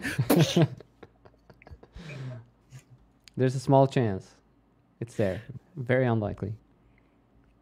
Very unlikely. That was the last thing he said. So basically, I have some sounds, and let's bring them over. So let's start with the shooting sounds. So I migrate them. So I can show you. I have another project here where I tested some of the things this morning. So basically, what I'm doing is I imported them from an asset pack, and then I did my tests here, and now I can migrate it. So you can select every asset, and then you can say migrate, and then it's telling you to save stuff, which I haven't. And then he's giving you a reference. So if you have a material, for example, that's referring a texture, he's recognizing that and telling you, oh, if you want to migrate that, then this, and this has also to be migrated. So we do this now. And then he's asking me where I want to put it. And I have a lot of projects here. So here is our stream content folder. And now it should have migrated it. And let's uncheck engine content. And then we have pirate sounds here. So I have this. Do you hear that? Yeah. So they're cool. So we want to add them now to the shot. So what I'm basically doing is I do a sound cue, and I call that SFX Canon Fire. Okay, so a sound cue, basically I can do a little bit of logic here, and it has a lot of settings. I'm not a sound guy. There's a new sound engine, and there's really, really great stuff in that. So I cannot go too deep here, but I can show you the absolutely basics. And the nice thing is, when I don't want to spawn the sound wave directly. If I spawn the sound cue, I can do stuff in the sound queue, and I don't have to change the code if I want to change anything here. As far as I understand, and that is up to other people who are more into that, there are a lot of new cool features in the sound engine you can use, but I cannot. As said, sound wise, I think that's the part I'm lacking a bit. We have a couple of streams covering the new audio features. Oh, nice. Oh, that's good. So, but I can show you a nice trick, which I learned much too late. So you can select all of them, then do a right click and do random, and then it's automatically connecting them. I wish I would have known that. Yeah. So that's the first thing I want to do. So, but now when I play the sound cue, you can see this. It's randomly picking one of the 4 sounds. I could even get more out of that if I manipulate them with a pitch and volume, etc. The other thing I want to do is, as I have a lot of cannons, and I don't want to go too much into detail, too much into the rabbit hole of how many are playing when and etc. I'm doing something with the, let me see where it is. It's concurrency, right? Yes, I'm searching that. There it is. So I'm overwriting the concurrency, and that means I can decide how many of them are played. And let's say, like, I don't know, 5 or 6 maybe. And then I can say what's happening. Stop fastest, and then farthest, and then oldest. So with this little trick, I don't have to hassle so much about how I just trigger them, and then I don't have to think too much about that. So let's trigger them, and we do it actually the same way as we did for for the smoke here, because we can do it in the animation. So I add a second track just for keeping an overview. Add notify, play sound. So basically here it is, and then I do my sound cue. Let's see that the sound cue is not looping. That's something I'm sometimes doing wrong, and then and you are wondering why it is not stopped playing. I think it's not looping by default. It's on the actual samples and not the output. Yeah, right. And they don't loop by default. Oh, I have to close my window, otherwise. Here it is, 10:15. So I have the first insects coming in, because it's so nice light. So let's see. Nice. I think that's already pretty nice. Ship it. Just a prototype. So that's cool. I mean, we don't have cannonballs yet, but it feels already like a game. So for that reason, I can only encourage everybody to think about sound early on, even if it's just like super easy implement, and maybe it's not the sound you want to have at the end, etc. But it makes such a big difference. You get already a feeling how responsive it is and how it feels. So let's say a little bit. So and here you can see already a problem we were facing, because the cannons are sometimes looking up and sometimes looking down. You will remember that when we do the cannonballs now. Okay, so cool. Let's check my checklist. So I think before we continue, we do the other side of the cannons to have that complete. So as I said, we have this, I made this root. And the cool thing is we just duplicate this now. And then we call it cannons L. And as it all child of this root bone, I can get to the root bone. And then I said the scale for Z is -1. And then magically I did it wrong. Okay, why are you now? Should it be on Y? Yes, you're right. Here we are. Okay, so now we have cannons on both sides. And now you can see it would actually become more and more complex only with these cannons. I think the cannons are a really good example about how complex even simple games can be.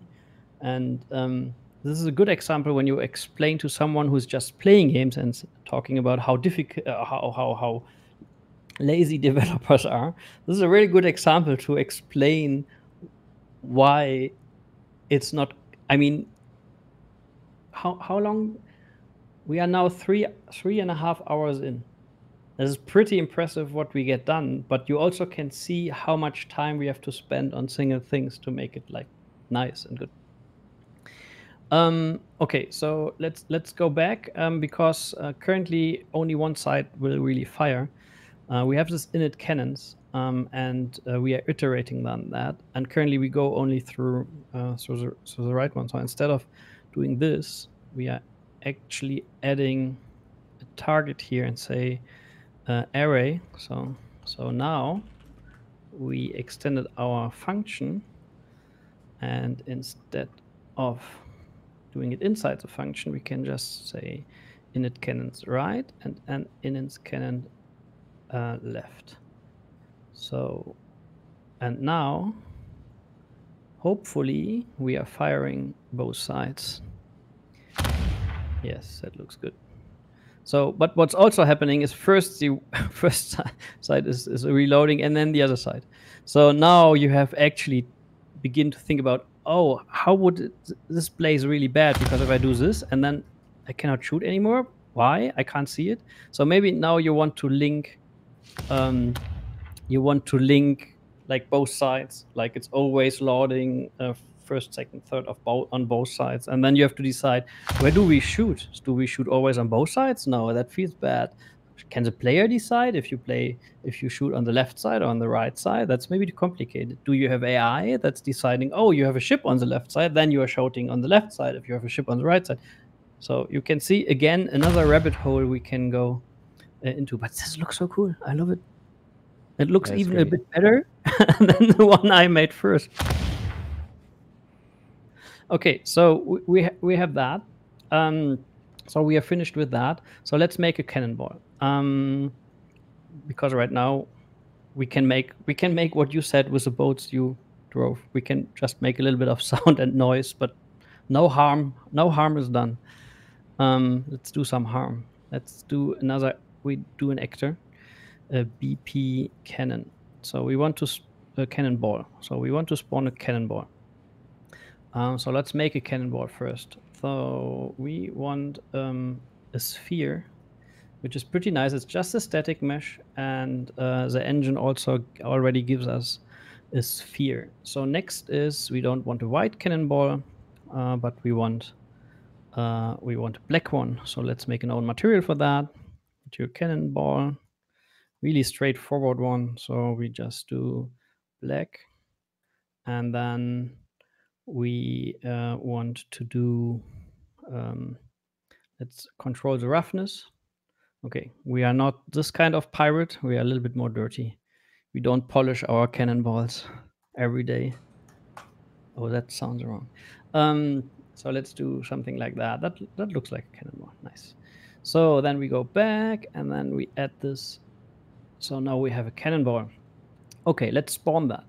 So the question is, how do we spawn that? Because right now, and when do we spawn it? So where do we spawn it, and when do we spawn it are our main questions right now. So we have this shooting, but the logic itself, so the boat or the cannon or the component doesn't know at all when the firing has been done. It's just telling the animation, please play now the shoot animation, and then everything's here. So now we have to report back, so to say. So we have to tell the animation blueprint what to do, and there's a really nice way to do. So first of all, we add another track, and then we do add notify, and we can add an own one. So we call that just shot cannonball. I don't have a good name. Cannonball shot, whatever. So we call that here. So here, and that's really nice. An animator could move that around if we change the animation, etc. It doesn't have to touch the code at all. So we go to our blueprint, and now we go to the event graph, and what we can do here is we have now a notify here. So cannonball event cannonball shot. So if I do that and do print, for example, here, let's see if this is already working. So if I'm here and shooting, so it's saying hello. So instead of saying hello, it should generate. It's nice. Hello. That's how pirates greet each other, right? We can say R. Okay, that's better, right?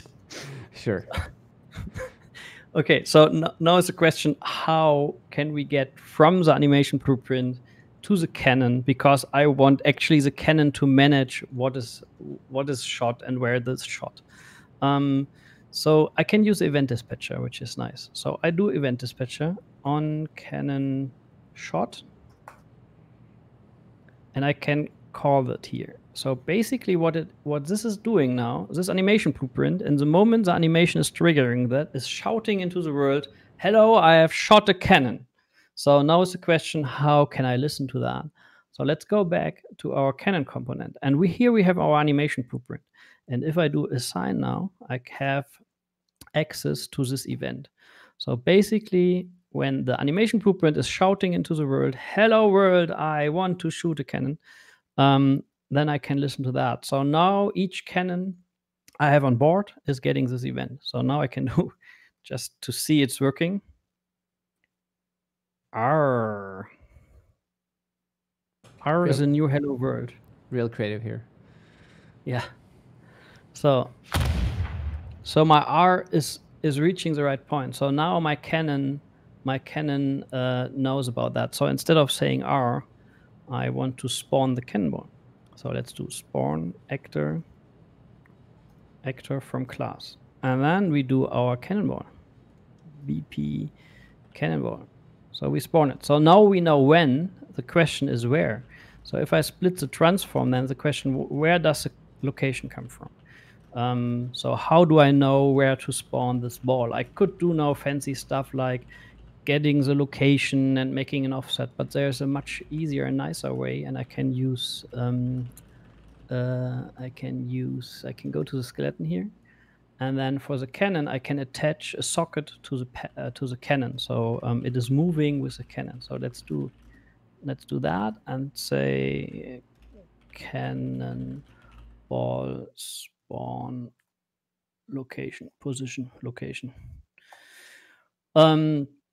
So it is there right now. So let's move it to a position that makes more sense, like in front of the cannon. So maybe where it can't hit anything else. And now we have that. And when we go back to our component, as it is a component, that is really cool, get socket location. And then we add our socket name here, and then we put it in here. And here we go. So now we know when and we know where. So let's see what's happening. And I think, let me check something. I saw something before. Currently, our cameras do collision tests. And you will see in a second why I had to remove this. So, okay, Captain, are you ready? Ready. Okay, give the order. Fire.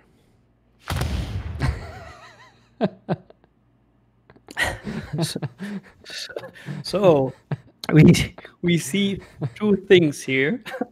First of all, our cannonballs might be a little bit too big. Little? Yeah. Second of all, when we take a look, I think in the output log, when we stop this, he should have complained a lot. And maybe I clicked too fast. But basically, he will complain because the cannonball has no simulation physics. So that's the reason why it's not moving and not doing anything. So let's first check that. Let's override mass. So our ship is, I don't know, I think we made it 200 kilograms. So let's make really like 2 kilogram of mass here to have a little bit of control. That's the first thing. And the next one is we want to make it a bit smaller. So I don't know what. Let's do the 3. So I scale it down to 30% of its size. So okay, I give the order now because this is just a test shot. Okay, go ahead. So nice. They are spawning, but yeah, they are just falling to the ground. And you can even see this if I do it here and shoot and then eject. You can see here my little nice cannonballs rolling around. So be careful, because if we spawn a lot of them, so we also might want to control a little bit when we want to get rid of them. So basically, here we are. We have the cannonball. It is spawned. And the last part that's missing is we should add a force to it. So we should push it. Let's push it somewhere. And here, again, it's a prototype. Normally, here you should have to do some magic, like maybe aiming and then calculating the velocity. And maybe you would not do this with physics. So I highly recommend, it's nice to start with this. But you will see also in a second why you want maybe not use force but control the velocity and the ballistics of this by hand. So we add a force. The question is, what kind of force do we add here? And now again comes a bit what I said before. The boat is rolling left and right, so the cannon's actually showing into the water. So if I just add a force here, without thinking of the the angle, so I could do something like that: get forward vector of this component. So as we made everything on X direction, forward is X. So that's nice. As all of this is clean and the rotation is all nice, so we can use this. So we have the forward vector, and I could just do something like forward vector multiplied by, I don't know, 1000, put this in, say it is a change, and then let's see what's happening. So yeah, that was Going forward a little. they moved a bit, right? Mm-hmm. Yeah, but not much. One other thing is I still think they are too big, and I think we should make them a little bit lighter. And we should do like a bit smaller, and then add a 0 and see how it goes. Yeah, was already not too bad, but you can see again, without any additional help, this is hard to read in which direction they go. So basically what I do take the forward vector, and now I multiply it with a vector, and I say I multiply you with 1, 1, 0, which means I don't care about your z vector. So up and down, I don't care if you are looking inside the water or if you're looking inside the sky right now. And then I could directly plug it in, but what is nice now, currently you can see it already. It's like a rocket array. Like everything is the same. So let's add a bit of random. So add a little bit of a vector. Let's split this. So first of all, we always want to face the cannon a bit up, like, I don't know, 30-degree up. So this is already nice. And then we can do random float in range. So we do something like, I don't know, between 0 and 0.5. Add this here to do. And now this is something I wouldn't ship with, but for now I think it's okay. I do a little bit of a delay, and I do the delay when shooting also randomly. So here comes my my little guy on the cannon. Is some of them are not the fastest. When you shout fire, not everybody is reacting the same way. So with this, I should now have a little bit of randomness where they go. Okay, still not enough force. So let's add a little bit more. Like I think I should double it, and then we should be maybe fine with this. Yeah, maybe double is a bit much. And but it feels, I mean, now also with the sound, it feels so much better. So maybe do this. Okay, so what I think now, what I don't like is we need to see the trail. We need to see something. So let's add another effect. So we can have a cannonball trail. Let's do here FX a Niagara system. And then let's see, is there anything? Yeah, we need. No, wait. I think what I do is new system, create an empty system. So we do completely empty system, FX, cannon trail. So what we basically want, we want to see how the ball goes. And then we have a cannon here, and then we add emitter. Let's show engine content, and there is something like this fontaine. I think that we can go from there. So as I'm not an expert in Niagara, I try to get something that the engine is already doing that's close enough to what I want to do, and then adjust that. So we don't want a sprite renderer. We want actually a ribbon. So we do a ribbon. So we see this ribbons coming up there. That's nice. So next we initialize particle here, but what we now need to do is we need to initialize as a ribbon. So basically, I think we can stay with the standards for now. We remove the particle effect. We remove the sprite renderer, so we have only this. Then we don't need add velocity to cone. And then I also disable gravity force. So now it doesn't look like much, but you will see in a second how this can work. And then the renderer needs a material, but I think there's a ribbon material, default material, that's fine for us for now.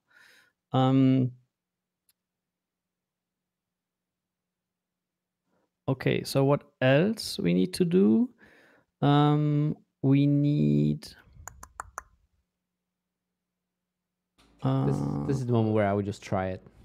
Yeah, I think I reduce a little bit the spawn amount, and then we will add it. So instead of we have no animation or stuff. So what we now do is we add it as a component.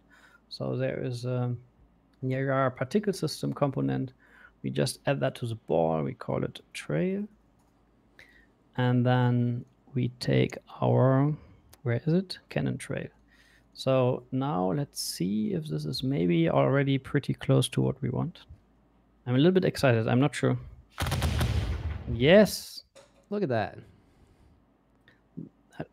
That went easier than I expected. So, but this is cool. So now we have trails. So you see, it is actually pretty easy to do this really like fast and like having something, and then later you can make this much more sophisticated and much cooler and much more. And now I could talk to an artist who is really good in that and show him what I want, and then we can work together on that. So yeah, now I have the ribbons, and what you can see now is when I shoot. What you cannot really see is when I hit the water. And when the cannonballs they're not really sinking to the ground, so there's no real visibility of the water plane. So let's fix that. So let's go to the ball now. So the cannonball, and for the cannonball we need a bit of logic. So first of all,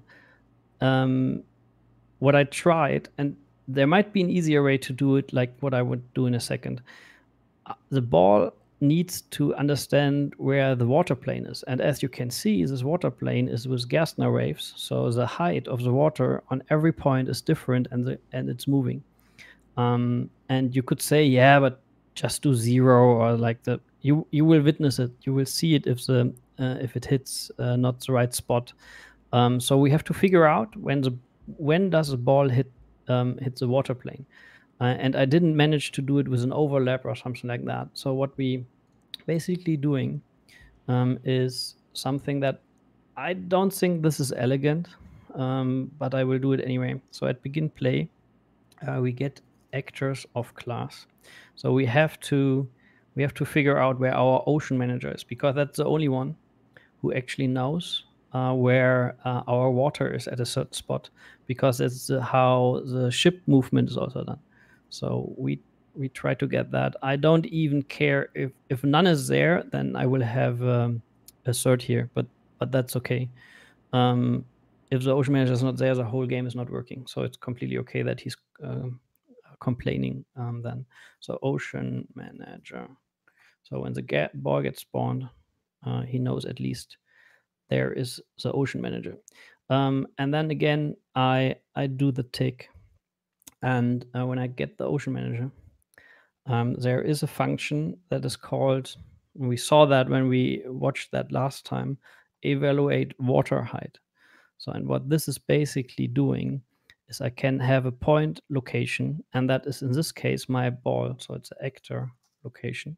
Last time it was this points I had to define on the boat.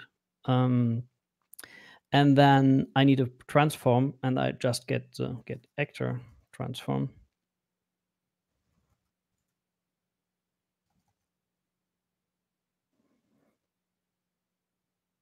Where is it? There's no actor transform, sorry. We have to stop here. Get actor transform, there it is. And then point thickness, I don't know, 5. And then the time is the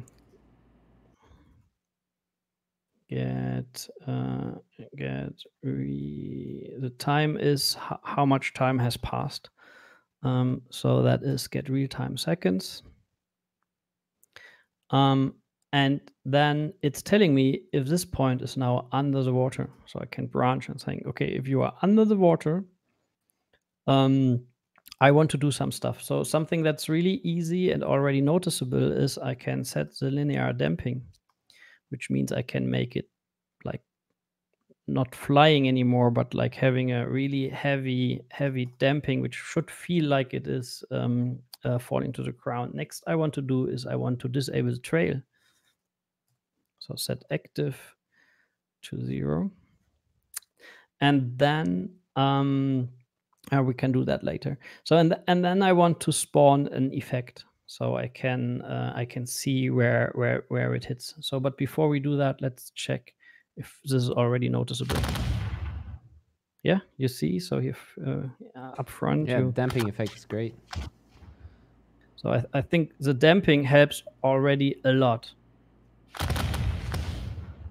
to make the feeling that it has hit something and now it's sinking to the ground, and also that the trail disappears. So the last step, or the last 2 steps, again, let's have an effect to show that. And there's, funnily enough, new system from a template. So let's do that. There is a radial burst.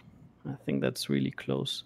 FX water splash. So let's see if we can change this in a way in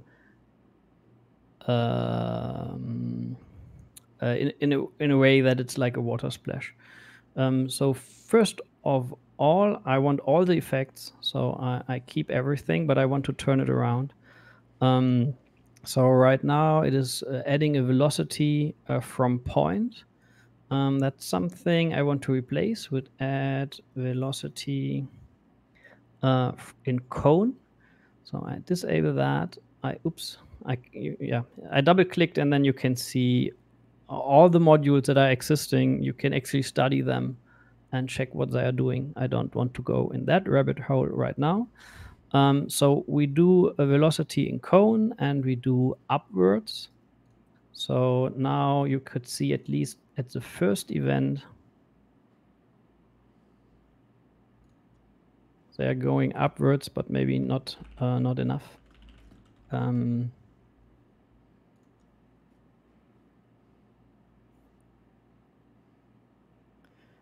So let me double check that I remember what else I want to do. So particle, maybe we don't want them to stay so long. So let's do it a small water splash. And then the velocity, let's keep playing this. Another thing I want to do is let's make this shorter so we can see it. Okay, so now that's better. So velocity strength, I don't know. Let's try something like 200. It's maybe too much. No, it's not enough. 400. So you can see already this is going up, and that's nice. So what else? The initial size is okay, I think. Sphere location is also okay. We have to do, let's copy this over to this one.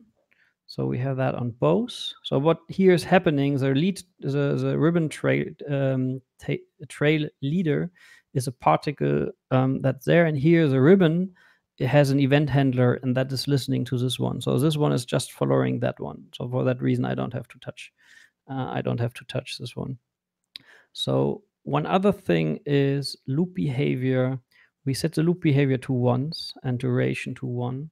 So we only want one water splash and not like endless looping or 5 times looping ones.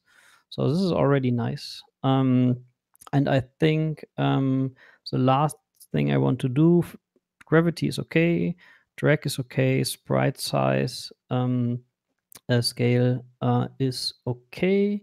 Maybe we make the initial one like a little bit bigger, so it's a little bit more visible. And now let's test it. So go back to the Canon, and now I can show the third way we can do it, and we can spawn a system. So spawn system at location. So and then we choose our water splash, and then oh, sorry.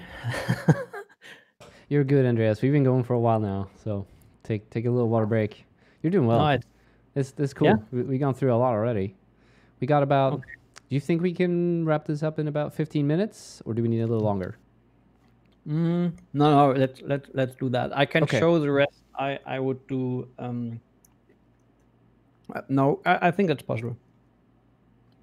I can give you 20. So we need a location, so get actor location. So we just need the location of where the ball is in that moment. I think that's completely okay. Get actor location. Scale, etc. is okay. Auto destroy, auto active. So this is fire and forget. So we just spawn something there. So if we did it right, yeah, it's a bit much, and they don't stop.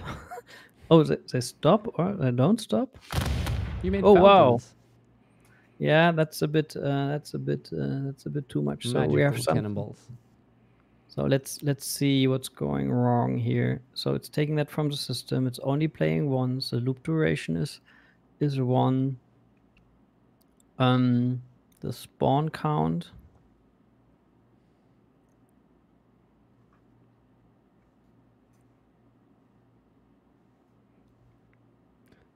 Oh, we had audio break again, did we? Are you there, Andreas? Yeah, I'm still there. Oh, okay, cool. I'm still there, but I messed up my. Oh.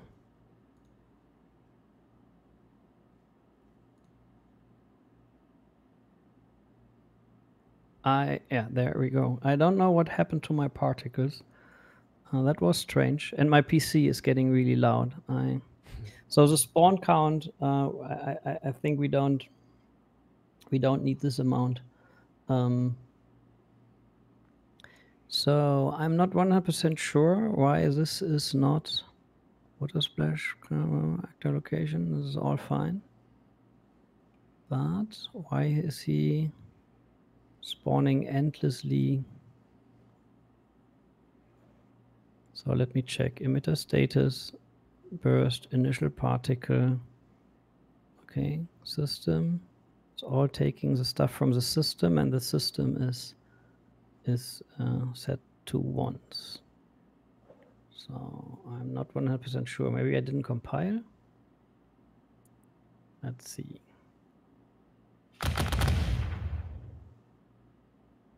No, it's spawning actually a lot. Oh yeah, sure. It's always underwater, right? So the ball is still underwater. So it actually it makes sense. So what we are doing here is in event tick. So this is really bad. So in the moment it is underwater, it's all the time calling all of this. So it's not stopping spawning. So what we need is a variable cannon ball. So what do we do? Cannonball active, we call it. Come on, type it. Active. And you could make this entirely event-based as well, right? I could, yes. But what I'm currently doing is I'm assuming I will have more cases where I want to disable the ball. So basically, I'm disabling it here. And then I'm asking the ball if he is still active. So in this way, I can also say, like, I don't know if it hits land or something like that, or whatever, any other reason why I want to disable it from outside, maybe. So let's see if this is now. Nice. Yeah, we give a little bit too much energy to the ball. So let's reduce this force a bit. On the other hand, the camera is pretty close. So, oh, yeah, nice, nice. That's not enough. Yeah, that's the reason why you might not want to go with physics. I think I.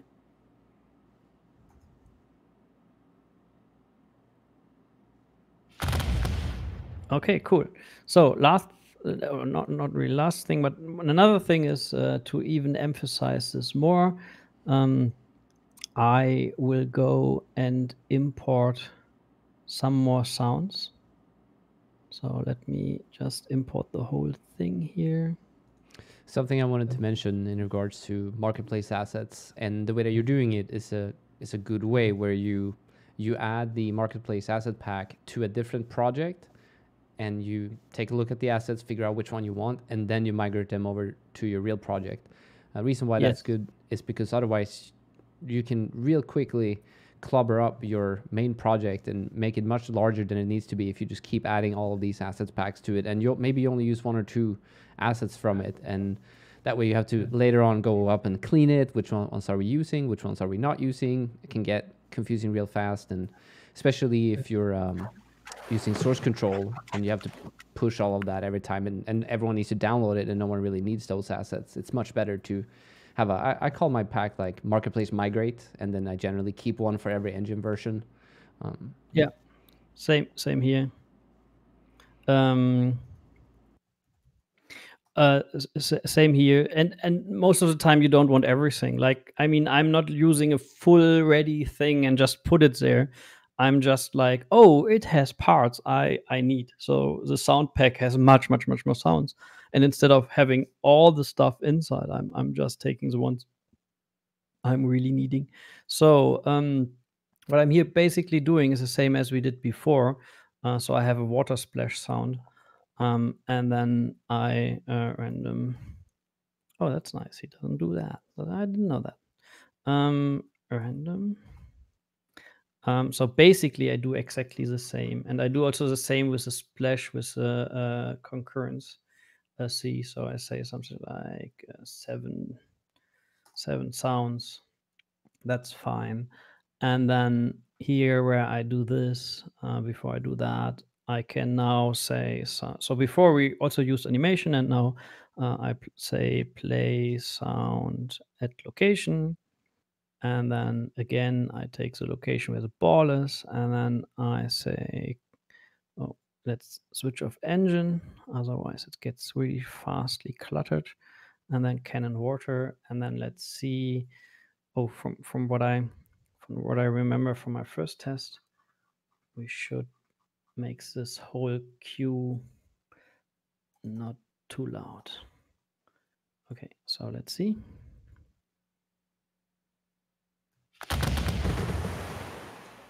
Nice. Yeah.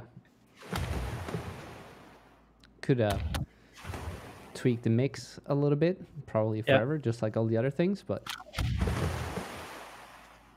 So now we have that. And actually now I could already make a second player. So if we would sit in front of the PC together, we could make a second player, and then we could already start to shoot each other, but we wouldn't hit each other. So the absolutely last thing I'm doing, and then we call it a day, is we have to see if we hit something. So let's see.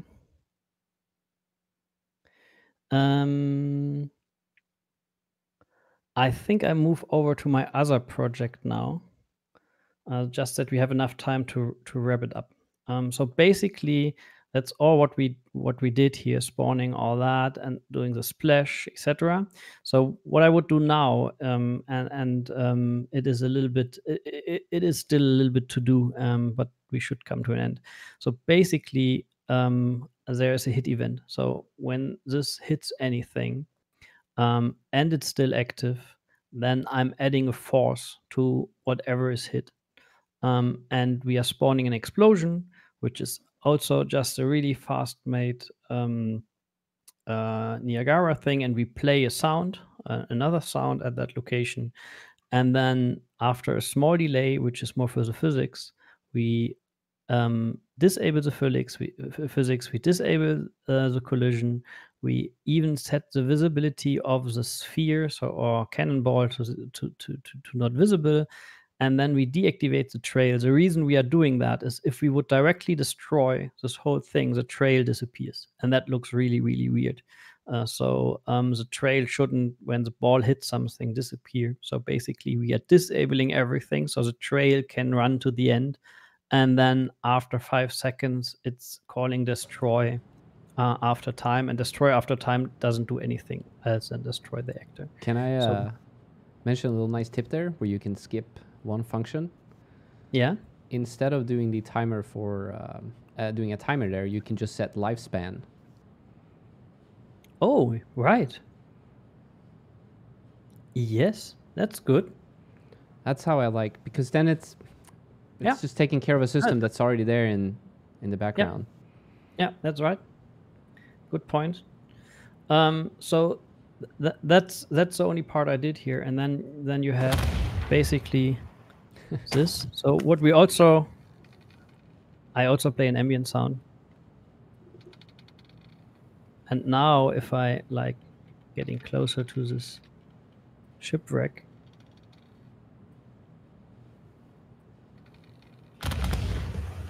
You're a pirate that bombards ships that have already. And if I hit it, if I hit it, yeah, that's the reason why you want to have a little bit more control over that. So it is already fun to play. I spawned 2 ships and played with my daughter really briefly today, and that's something I would like to prepare and put on itch.io, but it is there you go. It is pretty hard to play because it is physically it is with physics, and there's no help from the game at all. Yeah, so. And that's the arcade part, right? Sorry? When you earlier mentioned that you wanted more of an arcadey kind of game, that's where you essentially held the player, right? So one of those things would be you don't have to, pull the cannon back, load, clean it, load it, right? All of that is just put into one thing. Yeah, I mean, you can decide with this prototype. I can decide in which direction I want to go. I even made one version where you have to control the sails with the right thumbstick. So you have to adjust the sails, and then you are faster if you put them in the right direction of the wind. Another thing I did, and we had to skip, where I adding a hut. So that's also a very simple thing, but it's using all what we have done before. We spawning. We are spawning in hut, and that is just 2 images, and the second one is an error, and that is rotated when the wind is changing. So that's basically extremely straight forward. And the last thing I have in addition to what we achieved today is where is it? Is the wind. So the let's go into the boat. So what you can see here when you're flying around, I wanted to have one additional a hint for the wind itself. So you can see here some wind vanes that are, you can even see them here, like these white stripes of wind that's showing the wind direction, and that's basically also just taking an existing material, an existing system here, spawning wind markers, and then they are not even rendered, as you can see here. So that's just spawning up particles, and they get a little bit of curl noise, so they're moving a little bit left and right. And then here is a ribbon that is following that is scaled a bit over time. That's it. And then I attached that to the boat and rotated with the wind. So yeah, basically that's it. So now it would be in a status where you could either think about multiplayer, or I even have a very first, and that's really the last thing I will bother you with, the very first version of something like an AI. so it's not really an AI. It is I I decoupled the input from what the ship is really doing. So if I take a look at my ship here, instead of having the input directly doing stuff, the input is saying sail hoist, sail reef, and then I have functions who are doing that. And the reason I did it is I did an AI controller, and this AI controller is manipulating, it's possessing a ship like the player, and then it's giving this orders. So it set sails or control the ship. So now here I have actually a ship that in a moment it will turn around and try to follow me. And when it gets close to me, so this one doesn't have sound. When it gets close to me, it will try to turn around and just shoot. It's really dumb. But basically now I have a good basis for begin to use behavior tree or something like that to make it more sophisticated, using environmental query system to decide where are rocks, what do I have to avoid. So I have to decide now for myself where I want to go with this. But basically, I could do multiplayer, I could do local multiplayer, which is already there, or I could try to do a little bit of AI. So that's it. That's quite a bit. Thank you so much, Andreas, for coming on and walking us through all this. I think we're both ready for. I definitely need to eat lunch now. It's already 4:30. Feeling like I'm in need of some sustenance. You're so cute. If you all have been watching us from the beginning of today's stream, thanks for hanging about. Happy to hear. Oh, I should take a double check, see there were no lingering questions just before we're done. So I did see some questions come up about sort of, can you also make it maybe pop out and back? And you know, we could have done almost anything throughout the stream. And there are almost no limitations when it comes to sort of what you want your, say, the cannons to do. It's all about which way you decide to approach them, which tools you decide to use, etc. I'm so happy you're sailing around here as I'm doing my little outro spiel. Just makes it look a lot better. Guess we can do this right here. So with that in mind, I want to thank you all for hanging out today. Next week, we actually have the team from Terrible Posture on the live stream, and they're going to talk about the production of their interactive sitcom. It's called 3 out of 10. It is free on the Epic Games Store. They've got 2 episodes out there. I highly recommend you go play it. It is what it is. It's an interactive sitcom. It's basically a series where you get to play little mini games sort of as part of the show. It's called 3 out of 10. It's on the Epic Games Store. Go check it out. And they'll be showing a lot of cool stuff, how they customize Unreal Engine to be able to give them a very quick and iterative pipeline where they can produce these episodes. And so tune in for that next week. It's going to be exciting. If you are interested in any other news related to Unreal Engine, make sure you follow us on our social media handles. You can find us on Twitter, LinkedIn, elsewhere as well. Make sure if you are new to our community and you're interested in learning more or finding people to talk about, due to the pandemic that's ongoing, no in-person meetups are happening, but another good place where you can go and find some people to talk to is Unreal Slackers. It's our unofficial Discord community run by a really cool bunch of people. So I'll recommend you go check that out. And if you're curious about our future live streams that are coming up, make sure you go ahead and check out the events forum channel. So forums.unrealengine.com, and you can go to the events channel. That's where the first news about our upcoming streams are. Oh, and I do believe that Amanda just posted the survey form. You can go ahead and fill that out. Make sure to let us know how you thought the stream went and what topics you would like to see in the future. And we will make sure to take a look at that and see what we can do. All right, I think with that said, Andreas, it was a pleasure once again. I am excited to see what I might bring you on the stream to do next time. I have a couple of ideas that I'm not willing to share just yet, but not publicly anyway, but I think we're going to talk about it. And I think we need to touch a little bit on multiplayer.